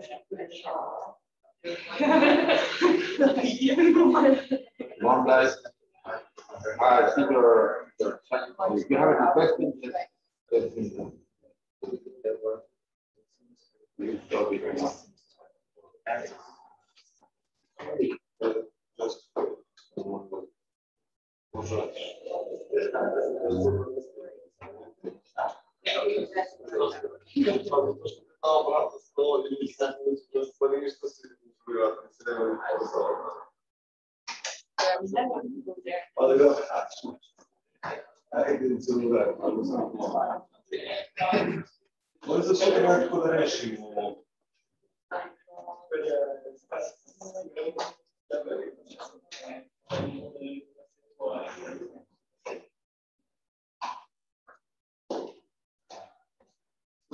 On vient de Strasbourg. Ouais, Vous êtes national là. C'est la 2 semaines, ça pour le temps. C'est la fin. J'ai mis une machine.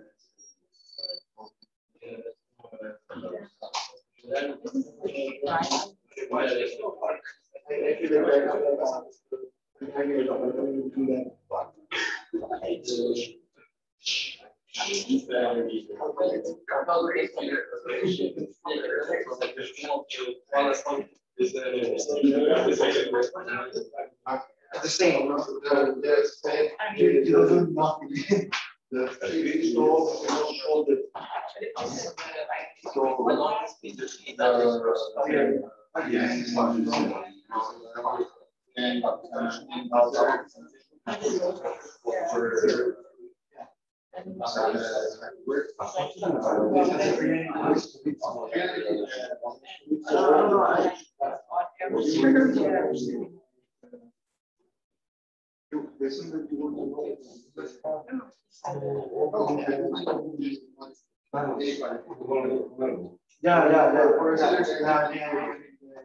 Yeah, you want to see that kind of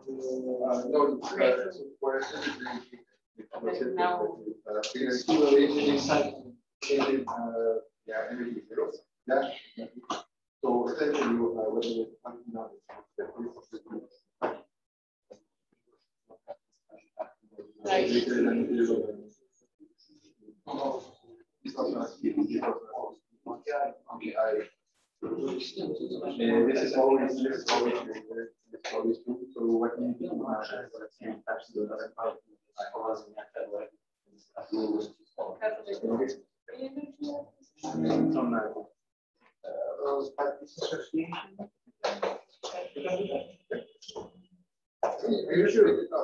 you can split the I made like fine. No, I don't know. Yeah, like no, but for me it's like but it's always true that because imagine you are saying like you're electric vehicles. This is beautiful. that's exactly that. Just exactly what I'm saying. But it's not true. Yeah, exactly. Fine. The world would be a really place to live if it was. ¿Tenemos tiempo para Eso lo estamos hablando ahora, que no me queda muy bien con la copla de cómo has terminado el ejercicio con esto del camino reverso. O sea, no entiendo por qué no calculas la producción. No entiendo cuál es tu razonamiento para decir que no. El razonamiento es bueno, pero no has entendido esto que he dicho de que las probabilidades una vez que has medido estas son las probabilidades. Eso, hacia allá lo entiendo. El backward coincide, porque como tú el backward es esto de aquí, moverlo de aquí y sacarlo. Vale, el backward se lo meto en alfa 1 y luego lo muevo hasta un medio. Porque dices, porque la probabilidad es un medio, pero eso no es así. No, además el backward la probabilidad es vale. coincide. Aquí ya no coincide, pero aquí coincide. Ahora distinguir forward del back. Ahora lo entendí. Sí. Vale. So, final stage.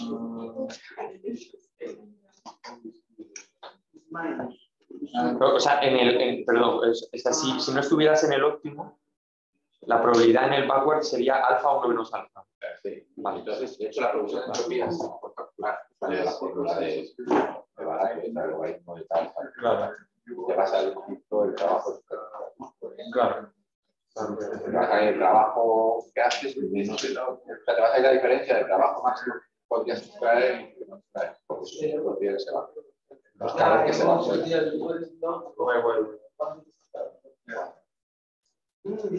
Okay, so let's solve the exercise, no? And sorry that I had this mistake. This is the exercise asks for the general case for information.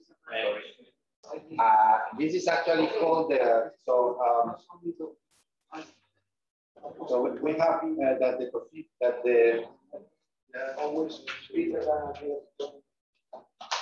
we have the position of the particle, let's call it x, and the outcome m. And this is the situation we have. Well, this is for a binary thing, but 0, 1. Okay, let's follow this. So it says 0, 1. Yeah. Well, we will replace it by left, right. And 0 is with probability P, and 1 is with probability 1 minus P. And then you measure, and you have a probability of error, which is epsilon. So you have epsilon here, and 1 minus epsilon is the probability to measure correctly. So you can. This is a typical scheme. This scheme is used also. This scheme is nice because, well, this is also for measurement. For measurement, you have the object that you want to measure and the outcome. So the X induces, let's say, that determines N somehow. Well, not determines because it's random, but this is also in information theory. This is called a channel because it's a typical. Actually, this was the first idea by Juan to study communication channels. Because you have a cable where it can be the computer and an external hard drive, or your phone and the central, the antenna of the central, could be whatever. Two systems, one is emitting symbols as bits, like this one, and the other is receiving bits. And then because of interferences or atmosphere turbulence or whatever, you can have an error sometimes. And then there is all this story of error correction. Probably you have heard about error correction, which is pattern information. And so this is the binary channel, is the let's say the most important and most basic case of a communication channel. And the mutual information is very important because it's the mutual information in information theory is also called the channel capacity, because it's how much information you can transmit in a channel. If the noise is so big that M and X are independent, mutual information is 0, and you cannot transmit, you cannot use this channel for anything. But if you have a probability of error, which is not 1/2, then you can transmit some information. Okay, so let's calculate the. So I told you that the best thing here to use is this one, HM minus HMX, because these are we could use the other formula, no, which involves the other formula is HM. HX, HMX, XM, or but this involves a variable which is XM. XM can take all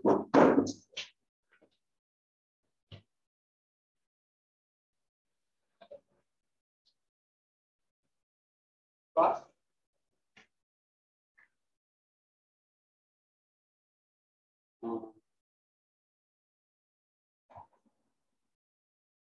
so XM can take all 4 values. So this is not a binary, I mean, the pair is not a binary variable. This is a binary variable, this is a binary variable. So when you have a binary variable, you know that we can use this function. Let me write it here.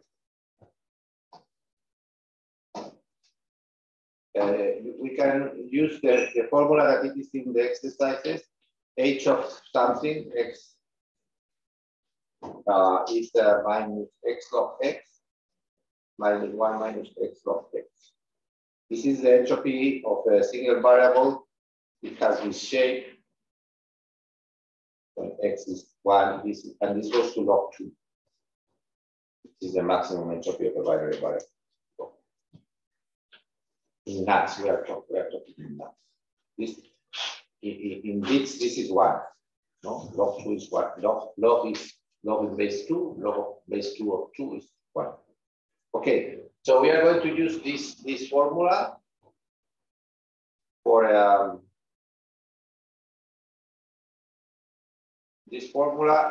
single variable. So the only thing we need to know is this is a binary variable, this is the binary variable. So the only thing we need to know is with which probability it takes on the value 0 and the value 1. In this case, it's very easy because it doesn't matter the value of x. N is binary variable with probability section of 1 minus section. It doesn't. Okay. I mean, if you fix x.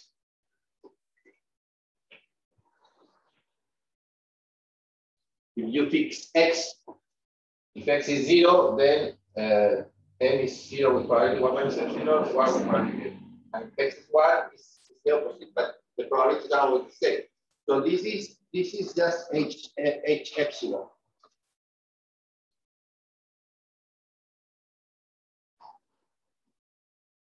This is just h epsilon. This term here. So we only have to calculate h of m. And to calculate h of m is a binary variable, so we need to calculate the probability to be 0 or 1. So what is the probability? Let's do it here. What is the probability that, for instance, that n is equal to, let's say, 1? No, 0. So for n to be 0, you have two possibilities. X is 0, and I measure okay, and the measure is okay, or x is 1, and I measure wrongly. So these two possibilities are x is 0, and I measure, so x is 0, and I measure correctly, or x is 1, and I measure wrong. This cannot be simplified if you think it is actually p plus epsilon minus 2p epsilon. And it doesn't admit any further simplification.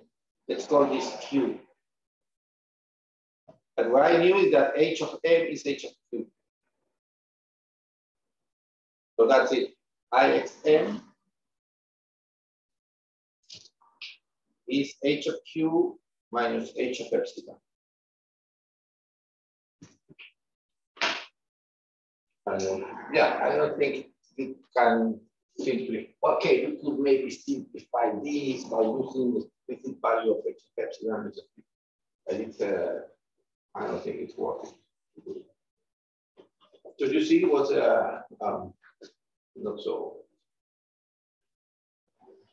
Sorry, what was, okay. And Q is a number between 0 and 1, which depends on, and of course, what this is what I mentioned, that maybe this is too general. Although this is nice, this is, I mean, if you are in communication theory, this is probably that people use it a lot.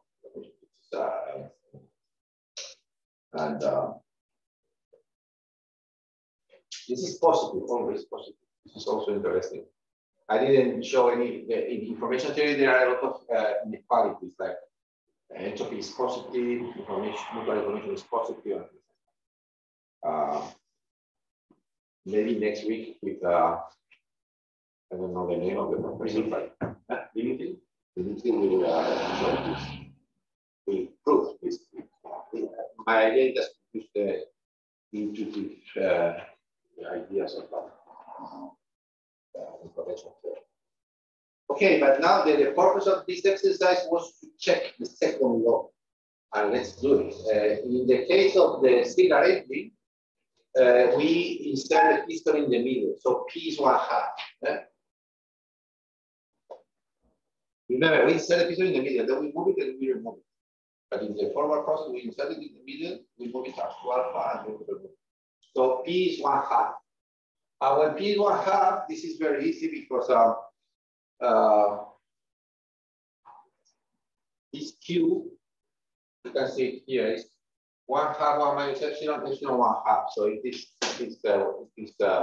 1/2. So it doesn't matter what when P is 1/2. You have 1/2 times 1 minus epsilon. The ways to go from 0 is 1/2 1 minus epsilon, 1/2 epsilon. So at the end, epsilon cancels and you have. So if P is 1/2, the mutual information is h of 1/2 minus h of epsilon. And remember that h of 1/2 is here is log of 2. The maximum. So this is log of 2 minus h of epsilon. And now you see what we calculated using physics. You see here, I like these exercises because it is, you go from physics to mathematics and you see that you reach to the same point. So we calculate this before using physics. I mean, using the equation of ideal gases, because the log of V divided by volume, final volume, this is the consequence of the ideal gases. So we calculated this, no? And now we see that we obtain the same thing. Yeah? The extracted work is just the mutual information. And this is just a consequence of the second law. And remember the second law is the work which is minus the extracted work is bigger or equal than delta F plus, or no, sorry, minus KT.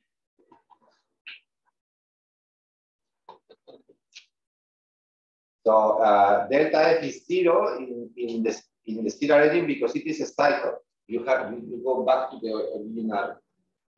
So this is 0.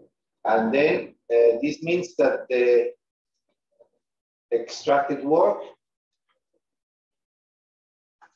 is smaller than KT, the mutual information.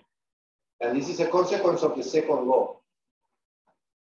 Actually, this is the second law for any cycle. This is for any cycle. For any cycle with a measurement. Of course, the second law for a cycle is that the extracted work is smaller than 0. But if you have a measurement, this is possible because I can extract work.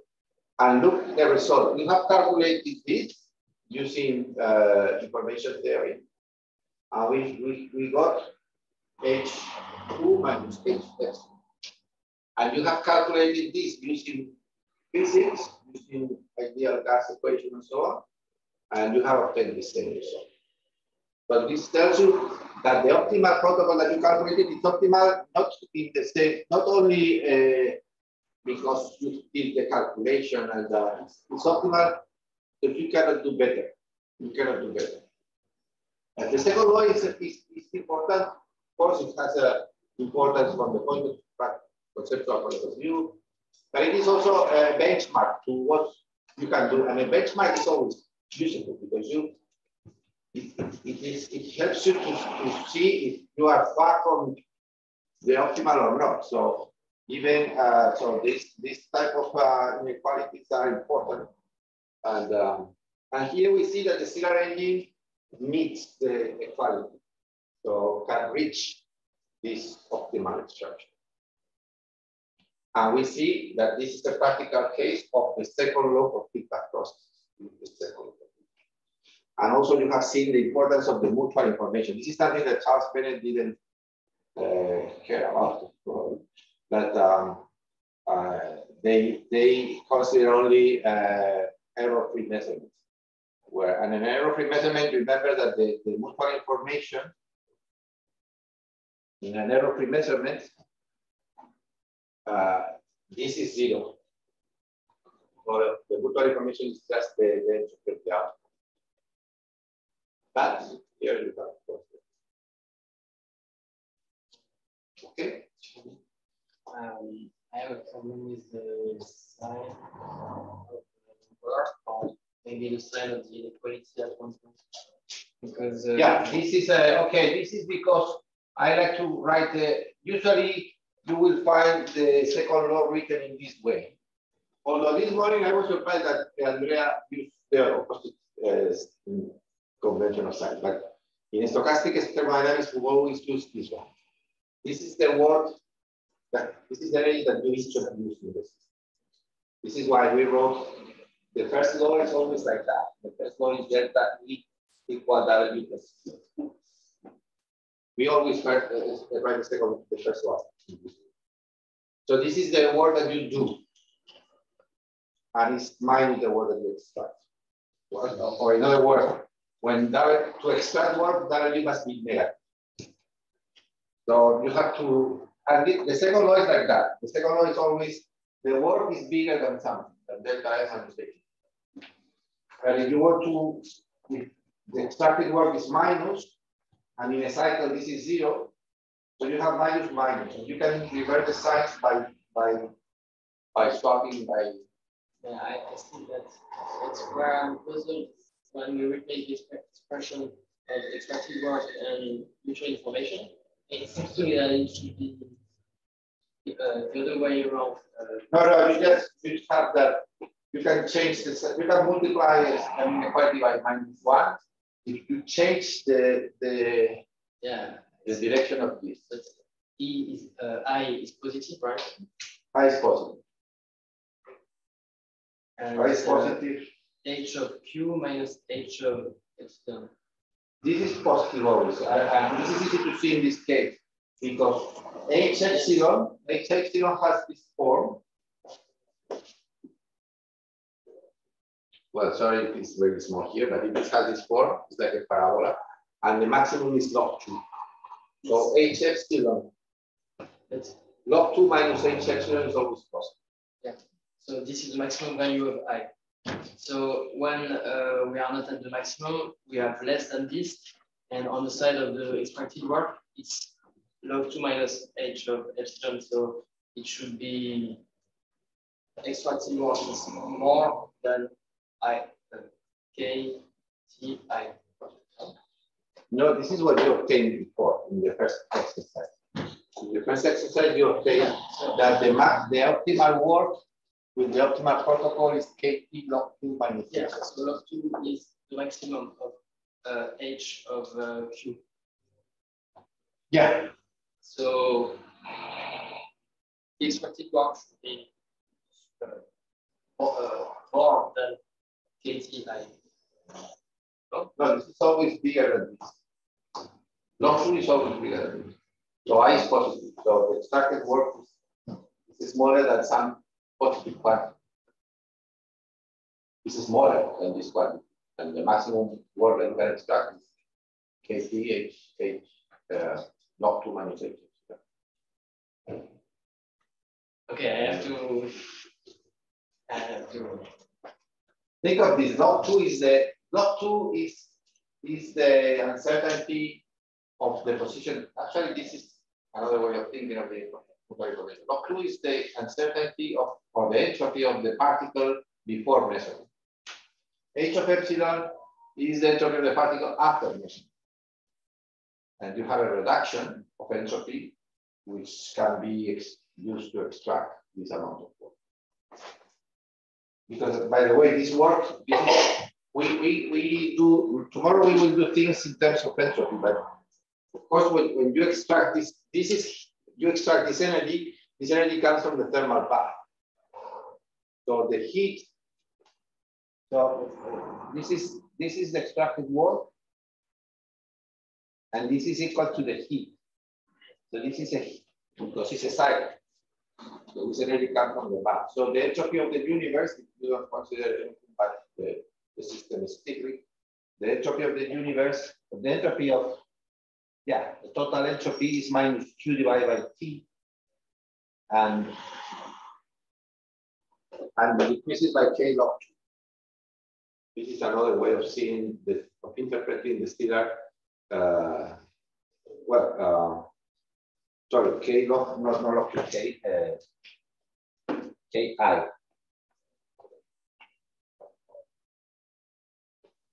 So the entropy in the cycle, the entropy of the universe decreases by I.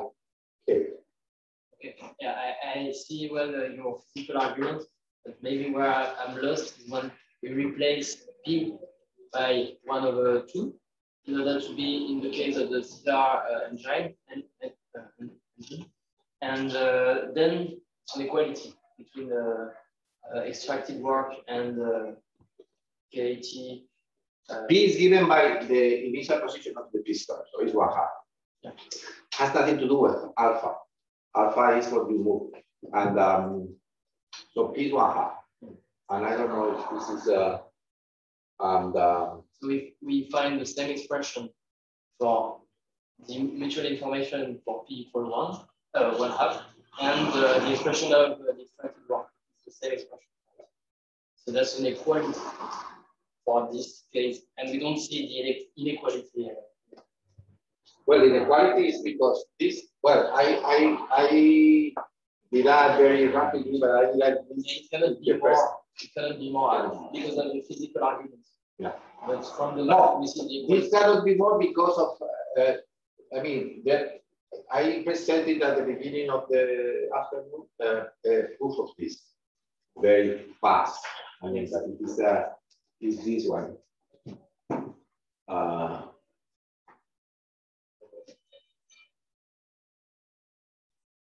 Okay. This one, no.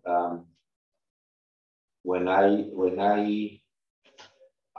did this thing, it was very fast because I wanted to just grasp the idea. I'm happy But you have here the measurement.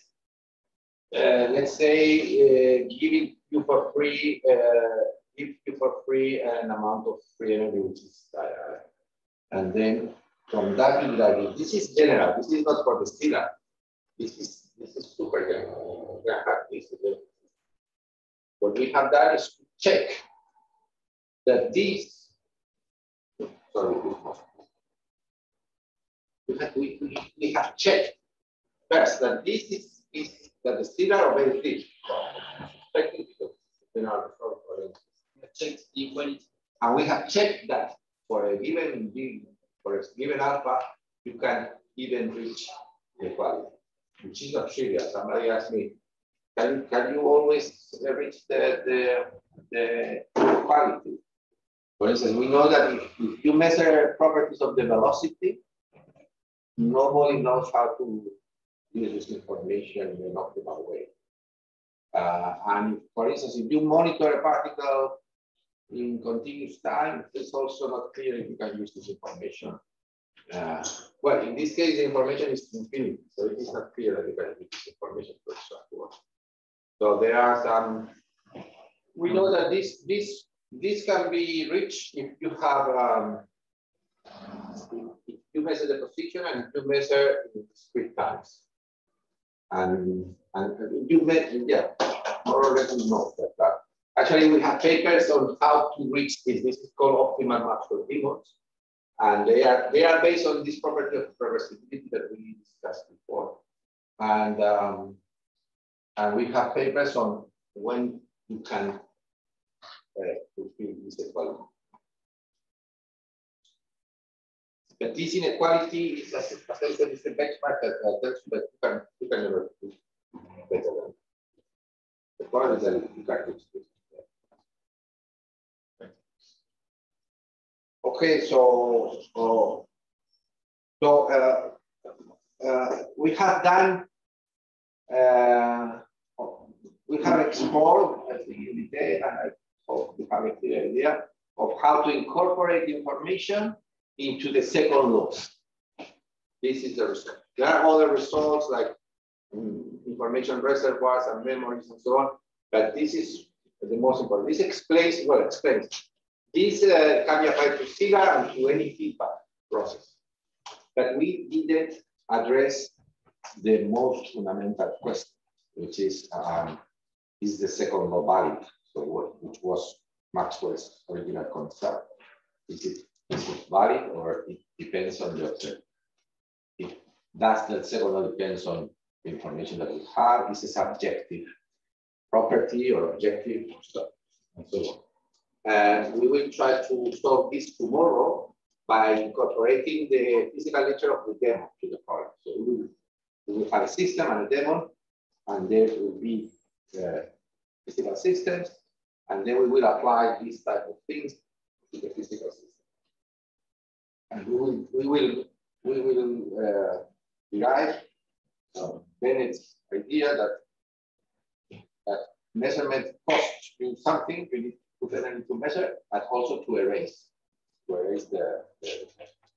And then at the end, because I know that the school has, or one of the first ideas was to have biological application. But I will not enter into biology. But there is tomorrow I will talk about information flows, which is a tool to interpret non-equilibrium systems like motors and so on as information devices. It's something that we will try. Okay, and I think. So maybe before we finish, maybe we could give opportunity to Zoom participants, maybe post one or two short questions. I asked them, what about the exercise? Did you do?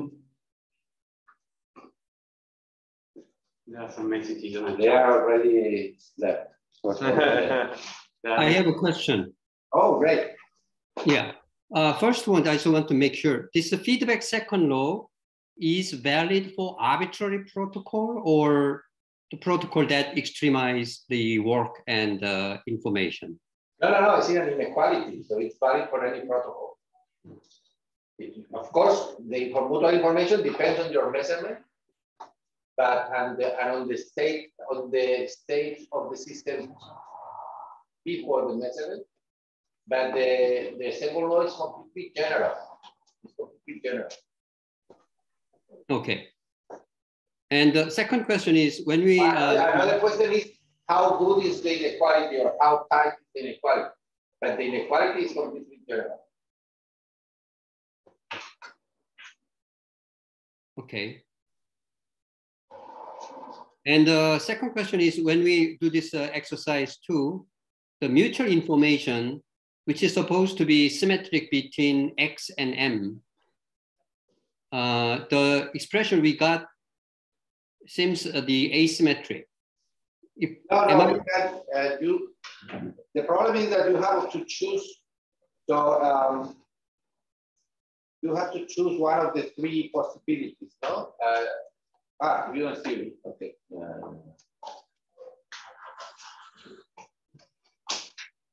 No, it's a mathematical result. So this is, you have to choose between the three expressions, not this. I suggested you to use this one. You can use this one. H of X is H of P. It's true that apparently, but this is very difficult to calculate because you have to suppose that you know M and that how do you infer X from M. So this is the base rule, no, you have to play. Yeah, this is not very easy. Right. But the result must be the same because this is the mathematical result that the total information is symmetric. But the interpretation of so these formulas are everything is equal, but it's not so trivial as this is not intuitive that the reduction of uncertainty in M due to X is equal to the reduction of uncertainty in X due to N. Mm-hmm. In many textbooks of information theory, this is okay. This is a proof. But you think of it, and it is something which is non-trivial at all. I see. Okay. So it's not simply just replacing, swapping epsilon and p, the probabilities. No, it's more. No, it's not. Okay. Yeah, that was my okay. Yeah, because for this thing, for instance, you have to assume you know F0, but 0 x condition to 0 is not 1 epsilon because you have the p's here. So it's not so clear. Actually, the calculation is complicated. Okay, I understood. Okay, thank you. You can do it as an exercise. You can calculate the conditional probability. The conditional probability is just the joint probability divided by the condition. So we can do it, but it is a mess. Yeah, it's a mess. Look at what is the probability. In the denominator, you will have the probability of n equals 0, n equal 1, which is already a mess. So this q that we calculated here. So no, this is the probability that n is equal to 0. So it is, and this will be in the denominator of the conditional probability. It's difficult. Yeah, and difficult. It's number. Okay, thank you. Thank you. Thank you very much. Maybe some more questions from Zoom. In the chat. I got the lectures flow, but the material will be very helpful for looking at it again. I don't know what the PowerPoint. Well, I can give you the PowerPoint, but the keynote, but I think the paper is more clear, but well, I don't mind to send the slides. Okay. This will all be uploaded to the Okay, I will send you the slides and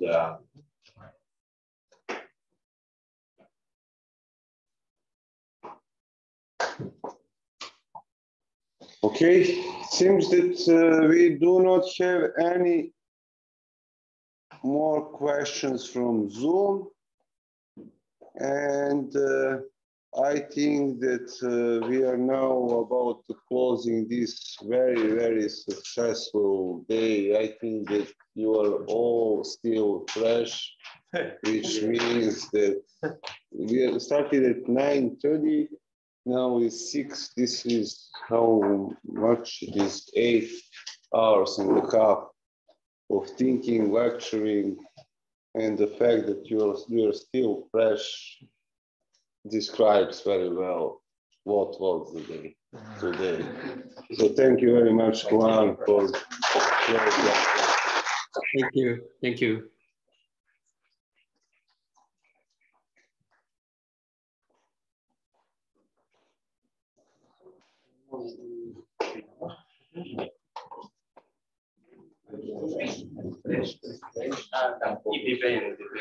Depende.